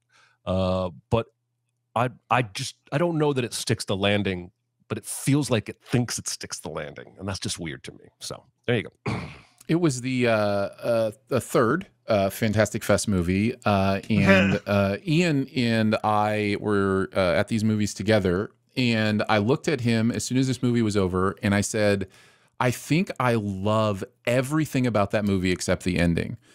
And Ian loved the ending, and he proceeded to tell me what he thought the ending was about. I just don't know that this movie needs an ambivalent ending. I feel like this movie is saying something pretty clear that I don't know how that ending gives us anything more than we already have or need for what I think this movie may be saying. And which is something that I really like, which is this idea that you have these political, cultural philosophies that you believe in, and at the end of the day, power corrupts no matter what the system is. I believe that's what this movie is saying, but I don't know why we need the open ending. If it is an open ending, Ian doesn't think it is an open ending. He thinks it's very clear what's happening in the ending. I think that's what does he think is happening? What's that?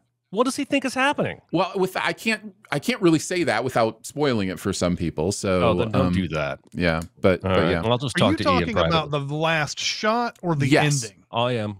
The last shot. I'm talking about the last shot. Yeah, the last shot. Yes. Okay. Yeah, the movie doesn't make clear if an action was taken or not with its last shot. It just, but again, Ian does believe it makes clear what happened. So, so yeah, I'm of two minds.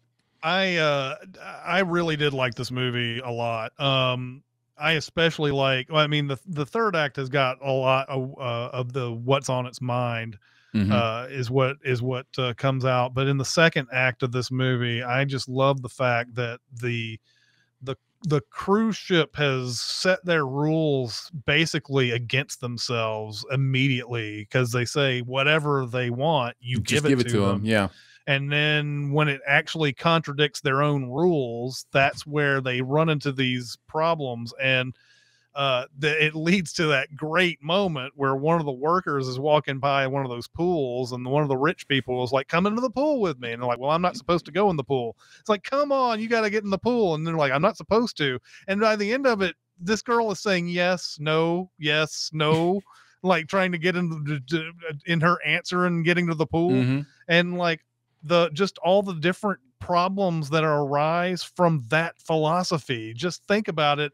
Think about not giving yourself boundaries in that situation, especially in a cruise ship that's about to run into an awful storm and all this other stuff. I really, really, really enjoyed it. In fact, I will definitely watch Triangle of Sadness multiple times, because I love how it's shot. I love how it's presented. And this was a surprise for me, even though you and Ian both recommended it to me after you guys had seen it. I was still surprised at how much I enjoyed the movie ultimately.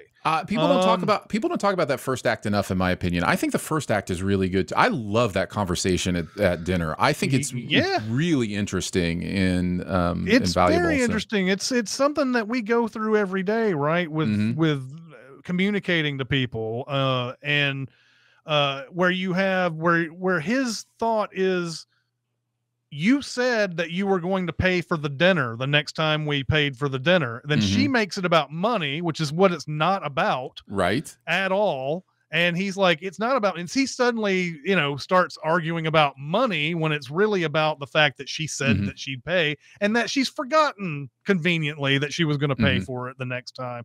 And they find out the truths about themselves in that whole conversation, even though they're clearly talking past each other for the longest time. But yeah, that first act is probably underrated and all of that. Let's see. Let's go to let's lightly touch on some box office movies. We don't need to talk about them very much. I thought Jurassic World Dominion was maybe the worst movie of the year, and that's saying something with Black Adam out there. Jurassic World Dominion commits one of the biggest sins of any kind of franchise, which is, you don't like dinosaurs, do you? Let's not put dinosaurs in it then. You're tired of the dinosaurs, right? And it's like, no, there's 6 motherfucking movies with dinosaurs. We aren't tired of dinosaurs. What the fuck are you talking about? And so they make it about these giant fucking insects and everything. And it's like, no, guys, this is where are we at this point? Apparently, I've been told the director's cut of this movie is way better. I don't know if I'm interested enough to watch, because that's how bad I thought Dominion was. I haven't seen a single person on any social media that I peruse say a positive thing about this movie. And I've seen people say positive things about Black Adam. Because the only positive thing about this movie are things that the movie then ruins. Like, it is a positive that you got the whole gang back together. That's fun. I like that. I like that our original people are all here. But you ruin it by not giving them anything to do and by making them like side quest peoples. Like, it's just, the movie is, to me, a conglomeration of trying to force pieces into a puzzle that they're not meant for. And so it's just trying to do all this stuff that just, instead of starting with an interesting story and then building around it what you need, it clearly starts with the idea that, we're getting these people into this thing and how can we figure it out? So, yeah. And then I'm mentioning this only because it was in the top 10, and you won't believe that it was in the top 10 when you're going to be like, really? Minions, The Rise of Gru, which neither Jeremy or I saw. Aaron saw it. Tell me what you thought about The Rise of Gru, Aaron. Aaron saw it with several tuxedoed teenagers because that was the TikTok trend. Half the reason this is in the top 10 is because of the Minions trend that happened. Look, it's the Minions. The first Despicable Me movie is pretty good. The rest of them are just kind of derivative, and this follows that. I mean, if you want to laugh at yellow butts, you can laugh at yellow butts. There's some in here, so yeah. And that rounds out the top 10. Not one original movie hit the top 10. The closest one was Nope. It was 14th. We're talking domestic box office here. We're not talking more worldwide. I think worldwide there were 2 that actually. I was looking at some of the worldwide. There was one that was like, I think, a Chinese product, but it was a sequel too. So I was like, Jesus Christ, man. Even the movies we don't get that make the top 10 worldwide are sequels. Then let's see, what else do we have here? Okay, let's talk about some animation here. Okay. Since we just got into The Rise of Gru and everything, let's talk about a failure. But Aaron, you may want to defend Lightyear. You may want to defend Lightyear. No defending of Lightyear. No, I like how we politicized Lightyear when it came out. Like it, so ridiculous. Like it was. Oh, we didn't put Tim Allen in the movie. No, the movie is not good. And so anyway, what did you think about Lightyear? Yeah, it pains me to say that it's not good, but it's such a misunderstanding of everything that we like about the universe and the character, and the concept is just so weird and mishandled. And also hard to understand for a lot of people. Like the fact that this was the movie that the toys that Andy bought were based on doesn't make any sense with the movie we're given. Doesn't make any sense with the movie we're given. So if you're going to do that concept, at least have some fun with what a, like campy spaceman movie from the early 90s might have looked like. You know what I mean? Like instead of this thing. So there are moments I enjoy. I mean, there are smart people working, on this movie that do some fun stuff, but overall it's a ill-considered movie. Yeah. Yeah. I was shocked at how unlikable this movie was. Like normally Pixar at least put some kind of care, and even the Cars movies are not, as bad as this. And I know that you will defend Cars movies, but I'll defend Cars 1, but not Cars 2. Okay, good, because the other two you can't defend. But no, I was shocked at how this, it used to be when you had a Pixar list, like they were all great, and it was hard to stack them onto each other, which one would be in your top 5 and stuff, because they were so good. And now we have a few examples at this point now. I mean, that's only natural, I guess. If you're going to make so many movies, you're going to eventually get there. But now we've got several that you can just go ahead and put at the bottom of the list right away and not even worry about it. And it's amazing how little care seemed to have gone into Lightyear. A movie that both of you have talked about, I have not seen, The Sea Beast. Ooh. Yeah, what do you think of Sea Beast, Jeremy? The Sea Beast is delightful. I believe a lot of the same team that made Klaus, a Netflix Christmas movie, is on this film, maybe even the director. And that's why we watched Sea Beast, because my wife really loves Klaus. Yeah, it was a pretty original adventure about taming and fighting sea beasts, but it's some of the most realistic animation in parts that I have ever seen in my life. Which is, it feels weird that Netflix would put out a movie like that, because they seem to enjoy cutting corners. I don't know, not on budget, I guess. Anyway, Sea Beast is beautiful and delightful, fun little movie that probably shouldn't win Best Picture or anything, but there you go. The director of Sea Beast also directed Big Hero 6 well. So it's good pedigree. Yeah, definitely good pedigree. It's very entertaining. It's absolutely How to Train Your Kraken. Like it is, the blueprint is there. But it's a lot of fun to watch, and it takes its world and characters seriously, and gives them real stuff to do. So I really enjoyed The Sea Beast. It's one of the best animated movies of the year for sure. The front runner for best animated feature is Guillermo del Toro's Pinocchio, which I love the animation of this movie. Yeah. And I think it's sort of set a new standard for Pinocchio movies, if there's a standard that we need to live by in a Pinocchio movie. When you set out to remake something, this is how I feel like you should do it. I don't know why this movie, of all the ones that are in the category, is the one that everybody wants to win or seems to be the favorite to win. I mean, is it too simple to say that Netflix is doing a good job of promoting it? Like they are really going hard at the like they invited us in the CCA out to an event to see like all the stop motion sets, which was really cool experience at the new Academy Museum that was able to see. I think it's the technical achievement. I think the Academy also loves Guillermo del Toro. Like it's just he's so likable. And it's a really good movie. It puts the focus honestly on what the focus of the story of Pinocchio always should have been, which is Geppetto. Like it is a story about how Geppetto deals with death. Like that's the actual story. And it's willing to be real about that and dark about that. It's a really good movie. Yeah. I think it's one of the best visual accomplishments I've ever seen. Like, I don't think there's a stop motion movie I've ever seen that has this level of attention to detail and is this gorgeous. I just, struggle to emotionally connect to it. But I did really enjoy it.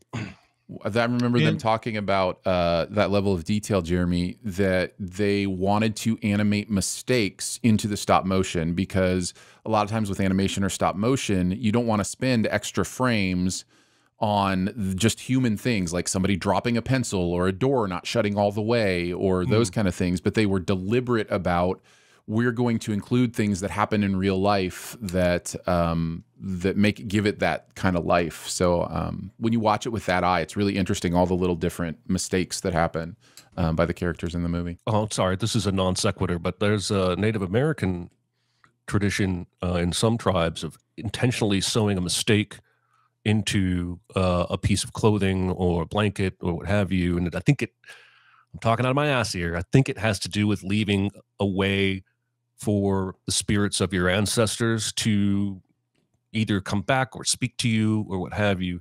But when I was reading about it, I remember thinking there's kind of a beauty to that.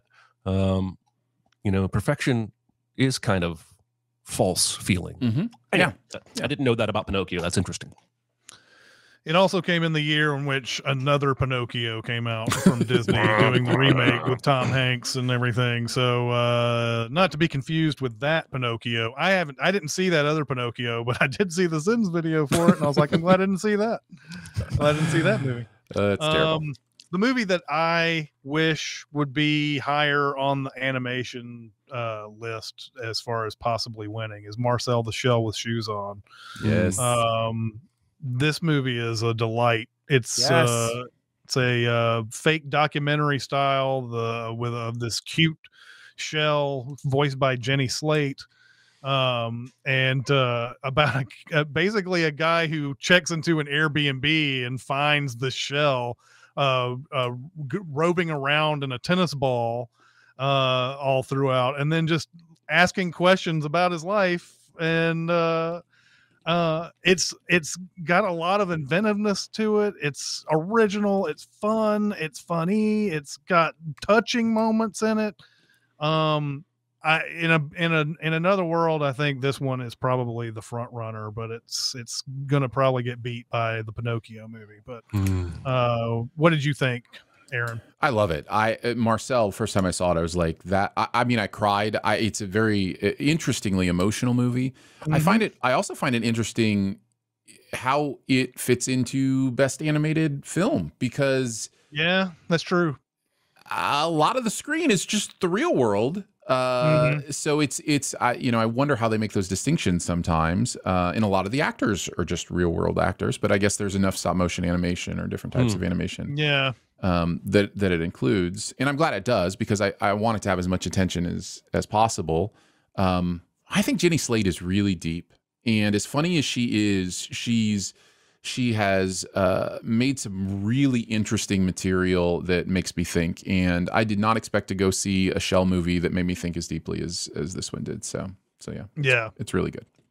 Yeah, I wasn't expecting this to be as good as it was, and totally blown away by it.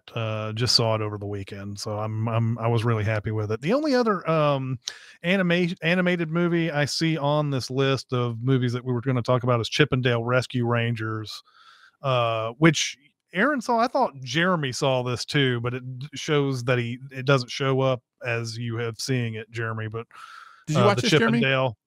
Chip 'n Dale? Yeah, Chip 'n Dale Rescue Rangers. No, and I mean, I saw some Chip 'n Dale shit back in the day when I was a kid. I don't think this is that. Was there some other animated thing that came out over the past year that was an existing property that people fell in love with that wasn't Chip 'n Dale? I swear Jeremy recommended one of them, but doesn't matter. It's neither here nor there. Aaron, what did you think of Chip 'n Dale? Whatever the case, this is the Lonely Island guys doing a Chip 'n Dale movie, and it is hilarious. And it's very much the it's Roger Rabbit that has all the different IP and different stuff in it, right? That's like a mix of animation and live action and that kind of stuff. It's that feel. Like there's like a Gumby type character, like anything you've seen in animation, this world treats it as if those are sentient beings in our actual world. So they just walk around as animated beings. Or, and for instance, one of the jokes is that, old school animated creatures will go get CG surgery. And so they will then become, CG. I did see this movie and recommend it, and then it just completely went out of my head. But I had a really good time with it. The Lonely Island guys are hilarious, and there's a lot of fun to be had at this one. So yeah, I've seen it a couple times and enjoyed it. Sorry there. Your memory was correct, Chris. Mine was not. That's all right. There's a number of million things that come out in a given year, and it could have been some other thing that I was thinking of. There's been discussion about Turning Red and Puss in Boots. We're not really going to talk about those here today. We've got too many to go through, but maybe Aaron, you got just something quickly. to say? I'll say they're both great, and Puss in Boots is surprisingly amazing. It's really good. It's one of the best, one of the best reviewed films of the entire year. So it's really good. Really, yeah, really. Puss in Boots. Huh. Yep. The Last Wish. The Last Wish. Yep. Okay. All right. If this is okay with you guys, I think a couple more Oscar maybe nominees we'll talk a little bit more in length about, but I'm going to start running down the list. Get into the speed round. Trying to get into the speed of all this this here. Tar, Kate Blanchett is amazing. That's all I really have to say about Tar. Tar is a really well made movie, but Kate Blanchett is amazing. It's worth a watch for her performance alone. I am really excited to watch it again. I haven't watched it since I read an article about a possible reading of the movie that never occurred to me, about a literal haunting, that this movie is a literal ghost story. And I'm excited to watch it through that lens. That's interesting to me. Yeah. The Whale. I think Brendan Fraser is definitely getting the proper accolades for this performance in this movie. It got some controversy. I'm not sure what I actually didn't read about the controversy. What was that all about? Do anybody know? There is some controversy from and I apologize if I use the wrong wording. I could be considered a part of this community, the overweight community. That the way that it handles obesity is pretty negative and pretty judgmental. So that, I think, is the controversy there. I mean, I don't know, but Brendan Fraser is great in it, and I thought this movie was way better than I was expecting when I came in to watch it. So I didn't vibe with it very well, but Brendan Fraser is really, really good. I really hope we're in for a Brendan Fraser renaissance. Yeah, I think we might be after this. Living, which is the remake of Akiru that came out, that's got Bill Nighy as an Oscar nomination in this. I really loved Living. Good. You have the basis of Akiru on this. Akiru is really great, of course. I think they actually just credit the original screenwriter on this. I don't think they may not even give a credit to another screenwriter on that movie. I'm not sure. But I thought Living was good. I thought Bill Nighy is awesome in it. Talking about, sort of working in a job where you're in a bureaucracy and you have to keep on handing files off and passing files off, and there's no consequences to you passing off files to anybody and never getting anything done and so on. But I thought Bill Nighy is really great. He's not in any sort of contention to win in that category, but I thought he was great in it. I second all of that. Yep. Okay, good. Women Talking, which Jeremy and I both recommended in last week's episode. We both loved that quite a bit. Aaron, what did you think? Oh, I love it. It's in my top 5 of the year. I think it's incredible performances. I hope it wins Best Screenplay. I think it deserves it. I think it's a really incredible screenplay. Yeah, very thoughtful screenplay. After Sun, which I recommended recently. This is a movie that I wasn't quite sure about all the way through until at the end I was forced to consider everything that I just saw and realized what a beautiful movie that is. So I really liked After Sun. What did you think, Aaron? I agree with that. This movie had me guess. It's so weird that a movie like this had me guessing all the way through. There's something about the way that it's made. There's almost like an ominous feeling to the construction of this movie, where you're always thinking what shoe is going to drop and when, and by the end you get to a place where you understand things that you didn't understand. And it's a really beautiful movie. It really is. I'm put to Leslie on here just to have the discussion about the the Oscar process, how Andrea Riseborough basically got campaigned into a nomination on that, and we always discuss who gets snubbed in a year like this and everything, and Daniel Deadweiler is definitely one of those that got snubbed. If you watch Till, I don't know if you can say who's better than the other, but to me, it just sounds like you should just expand the category. And I know that you're wanting to keep the Oscar telecast short, but I've always considered making the Oscar telecast short, appealing to people who don't like movies as much as we do. Thank you. Yes. Start it earlier and let it go 7 hours if it needs. Make it like a sporting event. Nobody talks about the Super Bowl being 5 hours long because the people who love football will watch it. Yeah. So, and it was, and just as an aside, it's the same thing that they're doing with baseball, which I'm just like, okay, maybe the pitch clock will be good. I don't know. But, just expand the category for God's sake. That's all. I mean, if you would never have like snubs like that if it wasn't for that type of thing. I watched this movie this morning, Argentina 1985, which is the best it's so good. Yeah, it is. It's probably if it wasn't for All Quiet on the Western Front, it would be the front runner for best international film. This movie's great. If you love justice movies, basically like courtroom justice, courtroom justice, and movies that have such a complex political situation, like how do you solve this problem, and I just love how this is laid out. I think Argentina 1985 might be a movie that I big recommend soon. That's how good it is. And yes, it was just recently in my mind. It's got recency bias, but out of all the movies I saw this past weekend, which was a lot, was one of my favorite ones that I saw. It's so good. Blonde. I think we're mentioning Blonde because of how horrible it was, and I'm surprised, even though I love Ana de Armas to pieces, I hated this movie. I think we all hated it, right? I'm surprised she made this movie. Like, I understand the filmmaker has a history of making edgier type, not mainstream take kind of movies. It's just,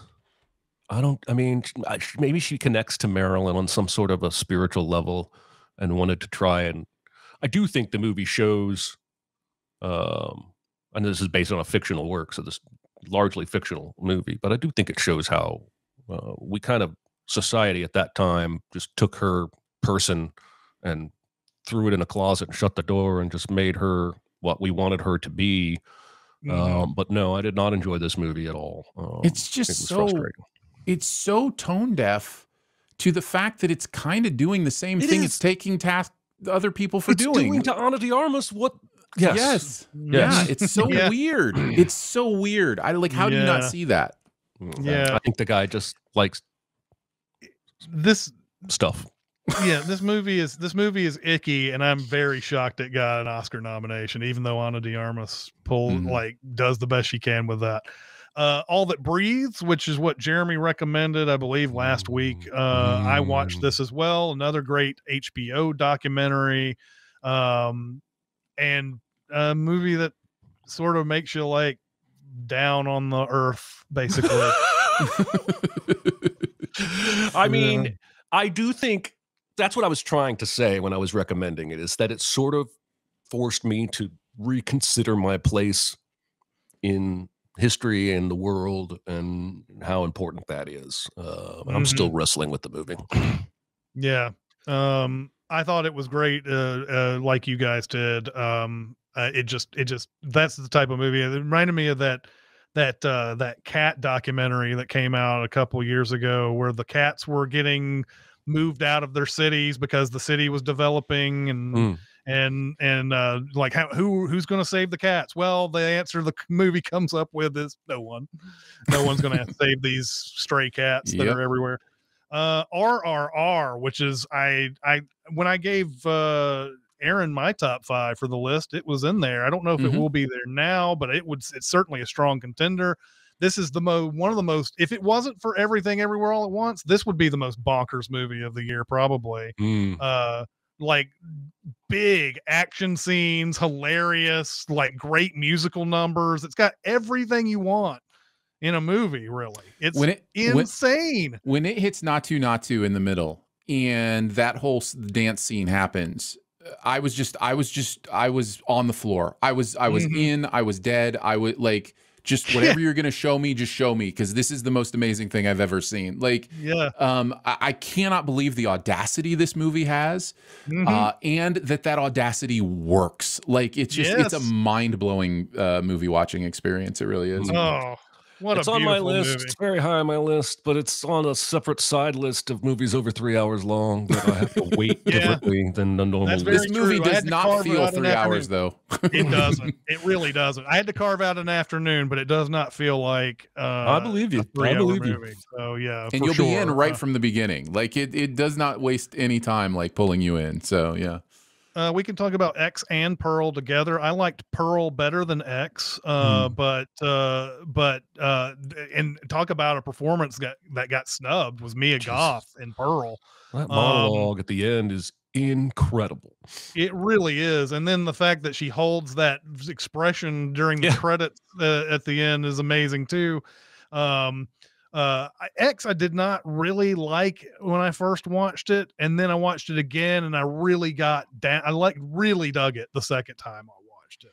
I think you have an idea of what a movie is when you first watch it, and if it doesn't get to those expectations, just like we've always talked about, like we have expectations in movies and they don't meet them, then we don't like it. And I saw it again and I was like, oh, okay, I get where we're going for here. I like that. But Pearl, just a tour de force Mia Goth performance, and I loved it to pieces. What do you guys think of those movies?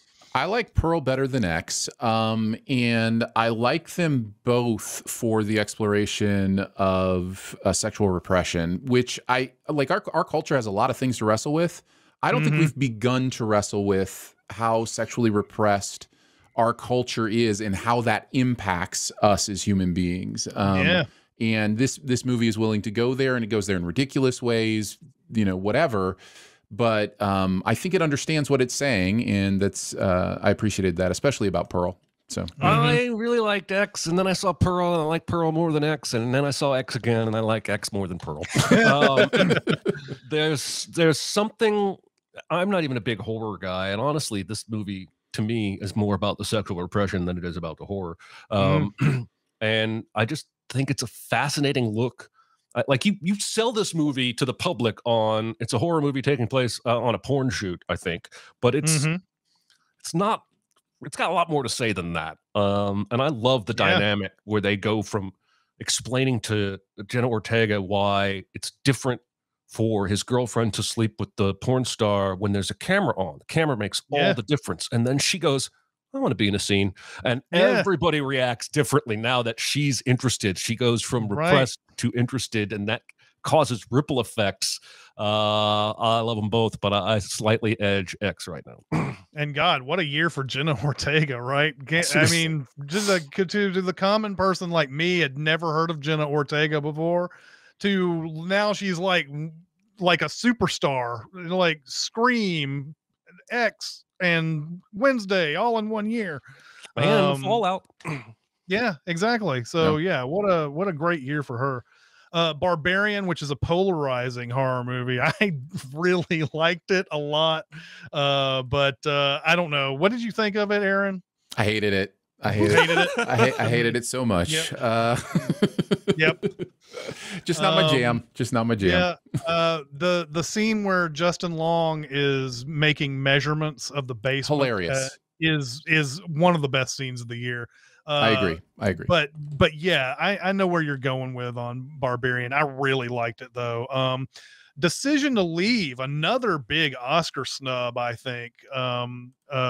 This movie was, I mean, it's really good. What did you think about Decision to Leave, Aaron? This was a Fantastic Fest movie. And it was an interesting one because he was there as well. And he the first thing he said was, I think I may have entered my movie into the wrong festival. He's not all wrong. He's not all wrong. Yeah. But it is as for somebody like myself who loves Hitchcock as much as I do, it's hard not to like this movie. It is very Vertigo. There's so much Vertigo in in this movie. Very much so. And he has said as much. That is a conscious decision. And so I did enjoy it. I didn't love it, but I did enjoy it. It's one of those movies where it's got one of the more unforgettable endings of the year too. Yeah. So I really enjoyed it. Till, which is we're talking about, I wanted to talk about because of Daniel Deadweiler's performance on this, which So was good. Hugely snubbed, and of course she had a pretty big year too. Station 11 that came out was still like in its it's still in its run, I think, at the beginning of 2022. Correct. She had a great year herself. I mean, at the very least she raised her profile. Till I don't know what kind of what it did box office wise or whatever. I don't think it did anything. It wasn't really pushed that much. So I think there's she may have been excluded by the fact that very few people saw the movie. But if you ever want to delve into the story of Emmett Till, it's well worth looking at. It's a horrifying story. And what the actions that took place in Till were something that I don't think very many people or nobody had ever undertaken before, to try to get that story out there, to try to get people to understand what kind of violence was going on with Black people in the South, especially Mississippi, which is the subject of so many of these racist movies. Yeah, it is capital A acting. It's incredible work from Deadweiler. It is it may be the best performance of the year, just not even taking into mind gender. Like, it just may be the best performance of the year. So it's really weird that it's not nominated. I think if the Andrea Riseborough thing hadn't been at the expense of Daniel Deadweiler and to a degree, who's in The Woman King? Why is the name Viola Davis? Viola Davis. If it hadn't been such a couple of amazing Black performances that got kind of snubbed by that, I don't know that it would have been as controversial as it was. In fact, it may have been celebrated as like a grassroots interesting thing that happened. Yeah. But the fact that those two performances got left out, I think, is what leaves a bad taste in the mouth from that whole thing. Navalny is the front runner for documentary feature of the year. It shows here that I'm the only one who saw this. That's correct. This is one I missed. Yeah, I did not get a chance to see this one. Both of you need to watch Navalny. This is if you want to talk about like a story that's like unbelievable. If they didn't film this, you would never believe this type of thing. Of course, Alexei Navalny was someone who ran against Vladimir Putin in Russia, and was suddenly became he was easily like became followed, and Putin wanted to put an end to that guy quickly. And of course there's a story of him getting poisoned and having to get somehow out of a Russian hospital and sent to I think he went to a French hospital because he couldn't trust the Russian doctors, and all this stuff going on in that. But how he finds out, he needs to find out proof. He needs to find proof that Putin could be behind this. And the way he finds it and the way he gets it is like fist pumping stuff Nice. when you watch it. And this guy's in jail right now, right? He is. Yeah. He came back to Moscow like planning on just sort of living his life. I mean, obviously he knew that he would be in trouble when he came back, but he got arrested immediately when he got some kind of trumped up BS charge too, from what I read. Yeah, it is. And so he's been in jail for the last, I think, 2 or 3 years at this point. But I'm excited to watch it. Well worth watching. It's on HBO Max. You can easily see it. I'm gonna watch that tonight. Then there's Prey, which was probably one of the biggest releases not to hit theaters and was just streaming. Jeremy? This movie is perfect. This movie is absolutely perfect in my mind. Everything is there for a reason. I've said it a million times. The foreshadowing is not overt, so that when it comes back around, you're like, oh, that's why we saw the thing, rather than seeing it the first time going, that's going to come back later. And I just think it's a really creative, clever way to make the Predator series new, is to take it back in time by a couple of centuries. Even the Predator is not as advanced as he is in the Arnold Schwarzenegger movie. And I think all the performances are great. This is in my top 5 for sure of the year. It's great.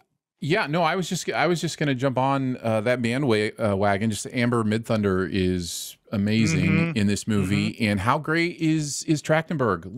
Like he continues to make these incredible movies that just kind of fly under the radar. I'm waiting for him to break out. He's also made some great episodes of television as well. He's directed a couple episodes. An X-Men movie or Fantastic Four or something, man. Yeah, or maybe not. Or maybe just give him more money to make something he wants to make. You know, but yes, he's incredible. I really dug Prey too. I didn't expect it to be as good as it was. A stripped down version of something that we'd, seen before, but it totally works the way that way. And I really enjoyed it as well. The Unbearable Weight of Massive Talent. Yes! I tell you, I don't know what, there's a variety of things that got Pedro Pascal into this like stratosphere. I mean, Game of Thrones, Mandalorian, all these things, but this is maybe the beginning of everybody loving Pedro Pascal, even though this wasn't like a huge hit. It was still a decent hit. It was a decent enough hit, and God, he's so good in this movie. Oh my gosh, he commits to this character. There's such a purity of his love for Nicolas Cage and Nicolas Cage movies. And guarding Tess. This movie, I think, is it's cliche to say, but this is a love letter to movies and loving movies and making friends over your shared love of movies. This is also in my top 5 of the year. I'm not ashamed to say. Wow. I've seen this movie 4 or 5 times now, and the end is just a little bit too much, that final action thing, but it also has to do that to fully complete what it's trying to do. I adore it. I love it so much. 13 Lives, which is another movie that I think I had in my top 5 at one point. I'm not sure if it would be there now, but it's certainly a contender. That was, Ron Howard, man, the guy does these type of movies better than anything that he does. When it really is Apollo 13, right? Like it really has a lot of those same beats. Yeah, it's really good. Yeah. And more Colin Farrell love, man. He had a good year. He really did. After Yang, I didn't see this one. Oh man, it's been months and months, but I remember thinking it was a very thoughtful, introspective look at individuality and humanity, and I can't speak much more on it. Isn't Colin Farrell in this too? I was going to say, speaking of Colin Farrell having an amazing year, I just remember really liking it. I need to go back to it. No, it's really good. It's, for me, what I love about this kind of movie is how fully realized the universe is. There's something about, it's not quite to the level of like Her, where I'm just like, oh, this is the future, but it has a lot of those same elements where it's like, oh yeah, this makes a lot of, like that whole like family dance off, global game that they do or whatever is, it's really interesting and heartwarming and just kind of sets everything up for, exploring what sentience is, what it means to live, to exist. This is a question that movies and culture will probably continue to deal with as AI becomes, more and more prevalent, of what makes, what makes life, what is life. And it's an interesting exploration of that. We've got about 11 movies left to go through to speed through. Rosaline is another one, or Rosalind. Caitlin Dever can do no wrong in my book. She's got range. Yep. I like her quite a bit. Don't Worry, Darling. One of the bigger disappointments for me this year. Aaron, what'd you think? Yeah, it's a big disappointment, and I think worth talking about just because it's kind of those like what went wrong here kind of movies. Like when you're dealing with a concept that, in my opinion, is this interesting. Like there's a really interesting concept underneath here without trying to spoil too much. But the movie has no idea how to handle it. Like no idea what's going to be an interesting or fun experience for the audience in handling it, and also no real effort in making it make sense. So I don't think I checked the sheet as having watched it, but I have tried to watch it 3 times. I just have yet to finish it. You did check the sheet as having watched it, but the thing for me, and this is one of the epitome of all of these movies this year.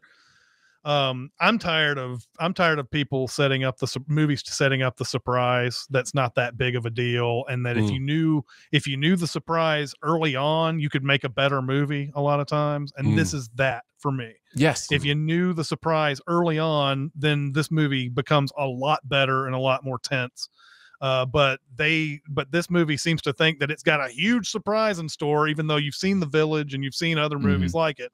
That was my biggest problem with it, was that you knew what the surprise was pretty much going into it, and so I was just like, just go ahead and tell us. We are a savvy audience. Just tell us the surprise, and then have Florence Pugh trying to get out of it with the knowledge of what she has, and then that becomes, every scene becomes tenser at that point for me. Yep. Morbius. I forgot about that. God. Fuck.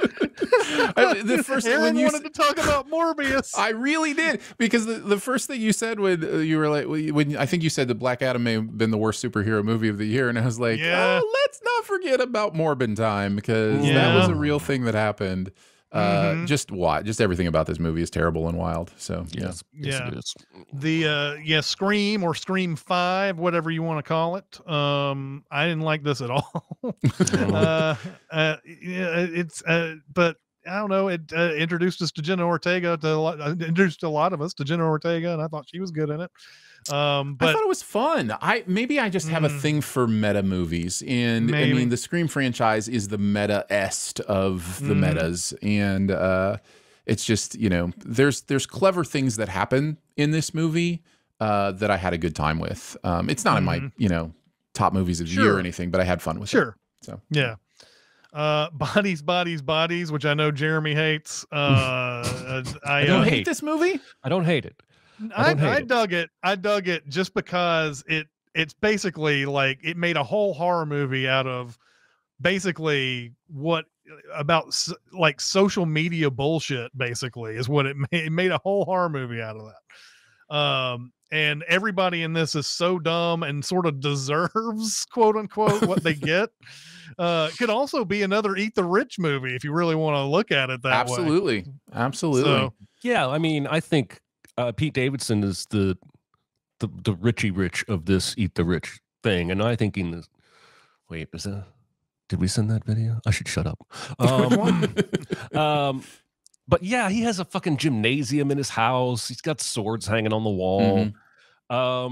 What I like about this movie is that in the end, it is not at all what you thought you were watching. And I think it's very clever in that regard. I got a big laugh right near the end, and that redeemed the movie a bit for me. But yes, these people are insufferably stupid. They're terribly mean to each other, and I think that's the point. And I think the reason I didn't connect fully is I just feel like other movies have come before this that satirized influencer culture better than this movie does. But I didn't hate it. I will say that. I didn't hate it. I was just offended when Rachel Sonnet was talking about her podcast and how much I felt attacked. No, I really enjoyed this movie. This is in my top movies of the year. I think it may even be in my top 15. I'd have to look, but I loved everything it had to say, and even more than that, loved how it was structured. I thought it was really smartly structured, especially for a slasher flick. And really enjoyed it. So yeah, that's why I dug it. Ultimately, probably the funniest movie of the year is Weird, the Al Yankovic story. I don't know if there was anything funnier this year. Maybe not for me. It definitely hit me exactly where it intended to. I think the movie makes some really genius turns. There's a turn with the I'm just gonna say the song. I think it's "Fat" is the Weird Al song. And there's a turn that this movie makes that I never saw coming, and I was just on the floor laughing. This movie is really, really funny. It's got that same Walk Hard feel, and Walk Hard is a classic at this point, I feel like. And it's got that same feel, and it may be even goofier than Walk Hard is. You can't even watch Walk the Line anymore without laughing. No, you can't. Of Walk Hard. And Nick in the chat is correct. It was "Eat It" actually was where that turn happened, was with the "Eat It." Oh yeah. So yeah. Fresh, not the one we recommended on this very on this podcast. Another Fresh, which a lot of people thought we meant when we first were going to do Fresh. Okay, what is this Fresh about? This is one I just wanted to bring up because I think you guys might really enjoy this. It is the type of horror movie that I think really holds together. It's some of the best I've ever seen somebody tear apart dating culture from the perspective of a woman, and just the idea of just how clueless children can be sometimes. And I really, really liked Fresh. I thought it was good. And Sebastian Stan is really good in it. He's having a good year too. So yeah. Yeah. Good luck to you, Leo Grand, which is the first time I've ever seen those words strung together. So tell me. Really? Yeah. Man, this is it Emma Thompson that's in this? Let me make sure. Good luck to you, Leo Grand. Yeah, Emma Thompson. She is phenomenal in this. This is a movie that explores sexual repression, her trying to figure out who she is as a sexual being. It has one of the best uses of non-sexual nudity in a movie I've ever seen. It finishes the movie in a really, really powerful way. Is another one I just wanted to mention because I think you guys might really, really like it and appreciate it and the things that it has to say. So yeah, this is a really, really good one. Another movie called Hustle came out this year. So many movies want to be Hustle or Hustlers or anything in the past couple of years. What is this? Yeah, or The Hustle. What is this Hustle about? This is Sandler. This is Sandler's basketball movie that came out this year, and it's better than it has any right to be. Sandler's such an interesting actor. Like, he'll do really terrible comedy to cash a paycheck, and then he'll just be in something that's like a really good sports movie. And like Hustle is a really good sports movie. I recommend it. So yeah, something to check out. Okay. I did see this, The Woman King, which was kind of a surprise hit, actually. I thought this was really well done. What did you think about The Woman King, Aaron? I think it's great. I think there are parts of it I could do without. I think the movie could use a little more time in the editing suite. But there's some really great performances, some really interesting story turns, and beyond that, the action is incredible. I know there's some controversy with focusing on this group and their relationship to the slave trade. Like, I understand that controversy is there. I've read some stuff on it. But as far as a movie goes, I think this is a pretty incredible one. So yeah. Yeah, I thought it was pretty solid. And finally, we end it with Vengeance. This is man, I'm doing horrible with names today. It is with the guy from The Office. It's BJ Novak. BJ Novak. Yes, thank you. So this is the BJ Novak film. I wanted to mention it because it is unique, original, and interesting enough that I think you guys might enjoy it. It also has some of the sharpest social commentary that I've seen in a while. There's the movie opens with this whole scene of just him and another dude bro talking together, but they just keep saying 100%, 100%. 100%. And it just destroys this thing that is just like overtaken culture where every single human of every single gender and every single age says 100% as a way to agree to something. So it's just that kind of insight in interest that I found. Also, Ashton Kutcher is really good in it, which is kind of hit or miss for me. And it has some interesting things to say about vengeance. And I'm not actually sure I agree with the message of this movie, but it did have me thinking. So I thought it was worth mentioning. Okay, so that was roughly 60 movies, and we missed about 100 and so. That's how many movies there are. Like, not everything's worth talking about. Even some of the movies we brought up, not even worth talking about. But it's time, I believe, to award our favorite movie of the year. I think it's pretty obvious what that's going to be, but here we go. I'm going to start with you, Jeremy. What is your favorite movie this year? I really wanted to throw a curveball. I really, really wanted to, because I like chaos, but I think the best movie of the year is Everything Everywhere All at Once. Okay. Aaron, what was your favorite movie of the Morbius. year? Morbius. There it is. We put it on the chalk. You can't take it back. Everything Everywhere All at Once. Yeah. Yeah, this is unanimous. I think this is maybe the first unanimous in a long time that we've had. The movie's just straight up original, fun, funny, dramatic, hits y'all on the right spots.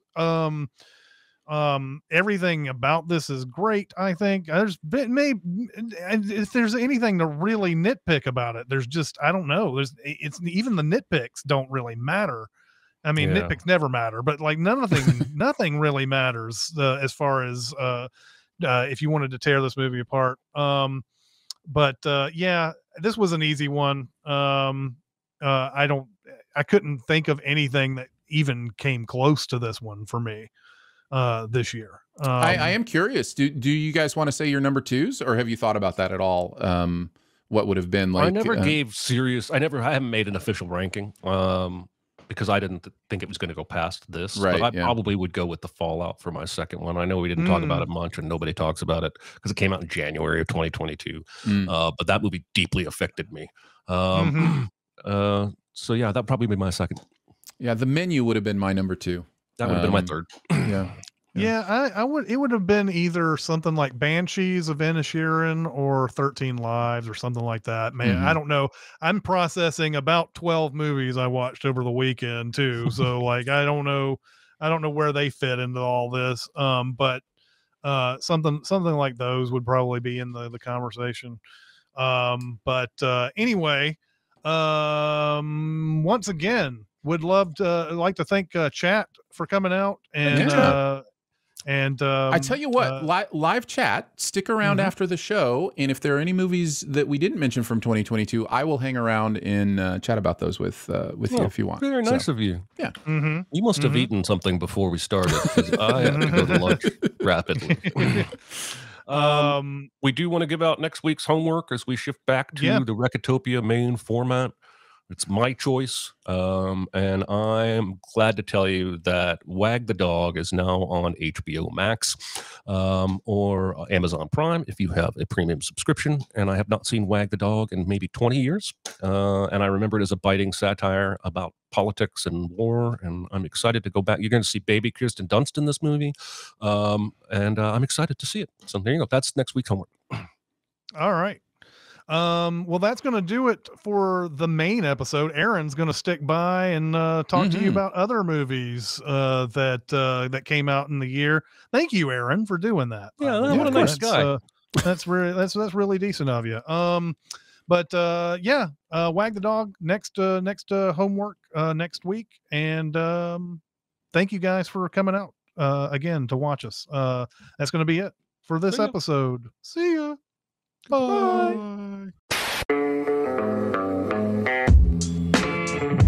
Be a part of the live show by being a member of the Sin Club at Patreon at patreon.com/cinemasins. Chat with us on the Cinemasins Discord at discord.gg/cinemasins or Cinemasins Twitter at Cinemasins, and email any comments or questions to Recotopia at cinemasins.com. That's RECOTOPIA at cinemasins.com.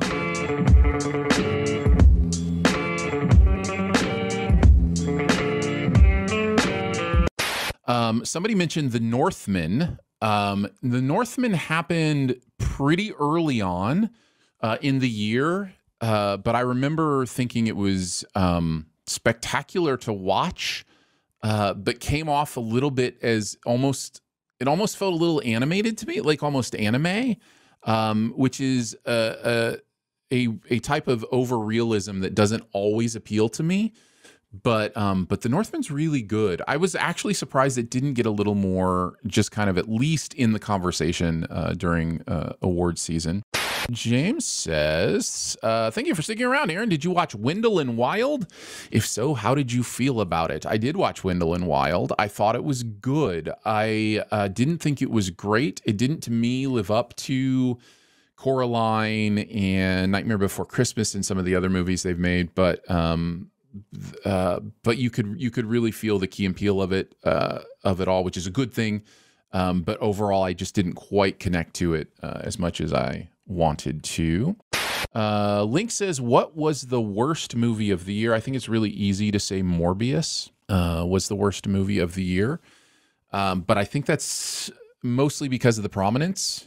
And I would actually, I should open my whole list here so I can take a look. Because there's always stuff that's just bad. There's just like Halloween Ends. Halloween Ends was probably the worst movie of the year, if I'm being honest.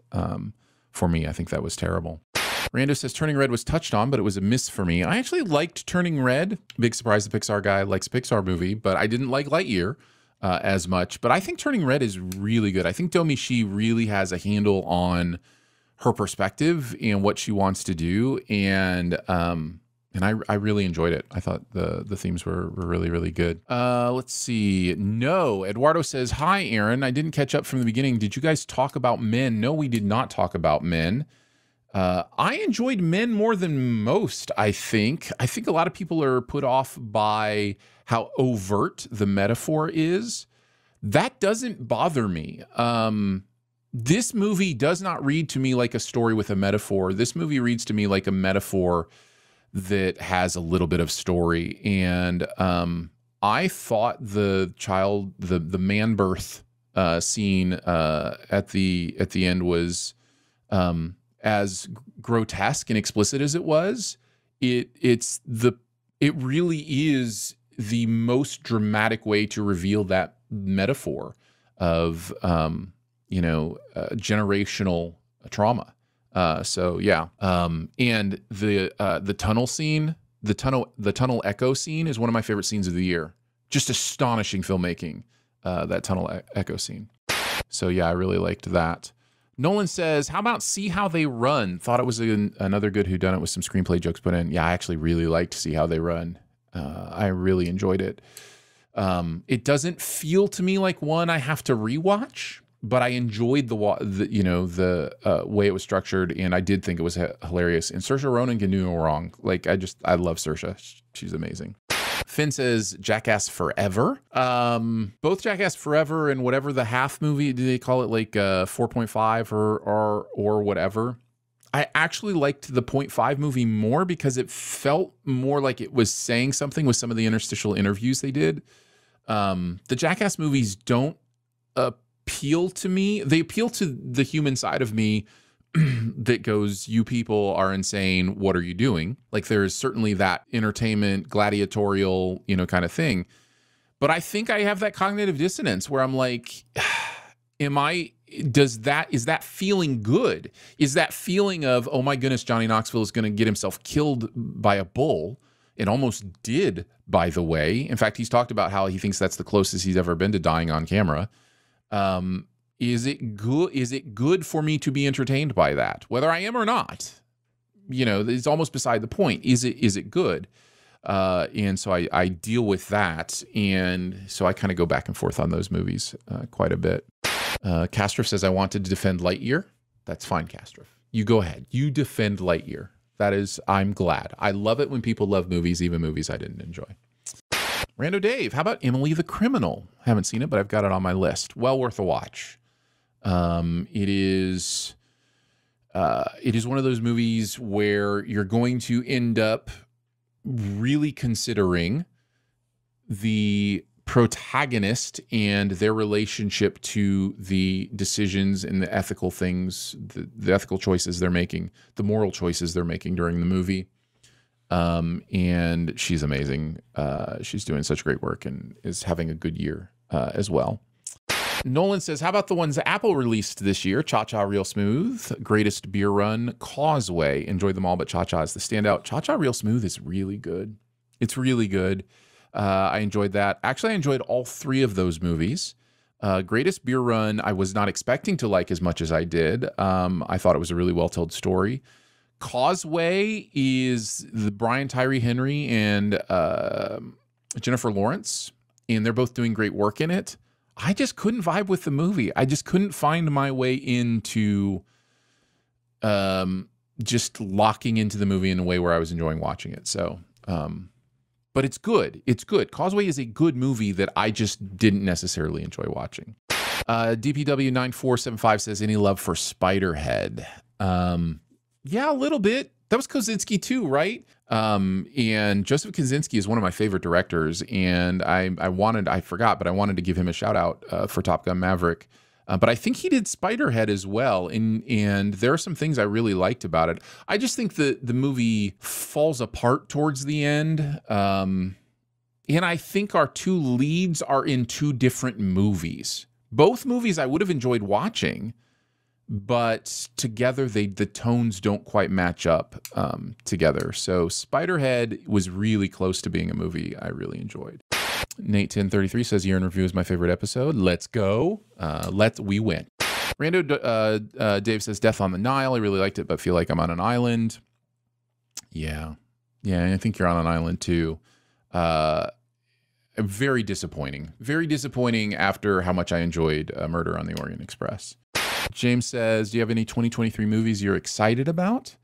Yes, best way to hear me talk about that is probably to download the 2023 preview episode on Sift Pop, which is the podcast that I do weekly on pop culture. So we do a anticipated movies episode every year, and that episode is already in the feed. So yeah, we talk about all that stuff. Goodnight Oppie, yes. Goodnight Oppie was a good doc. Yeah, that was a really interesting one to watch. I've also been catching up on For All Mankind recently, and by catching up, I mean starting to watch it and just binging the whole thing. And the whole going to Mars thing is, there's just something about space travel I find really, really compelling.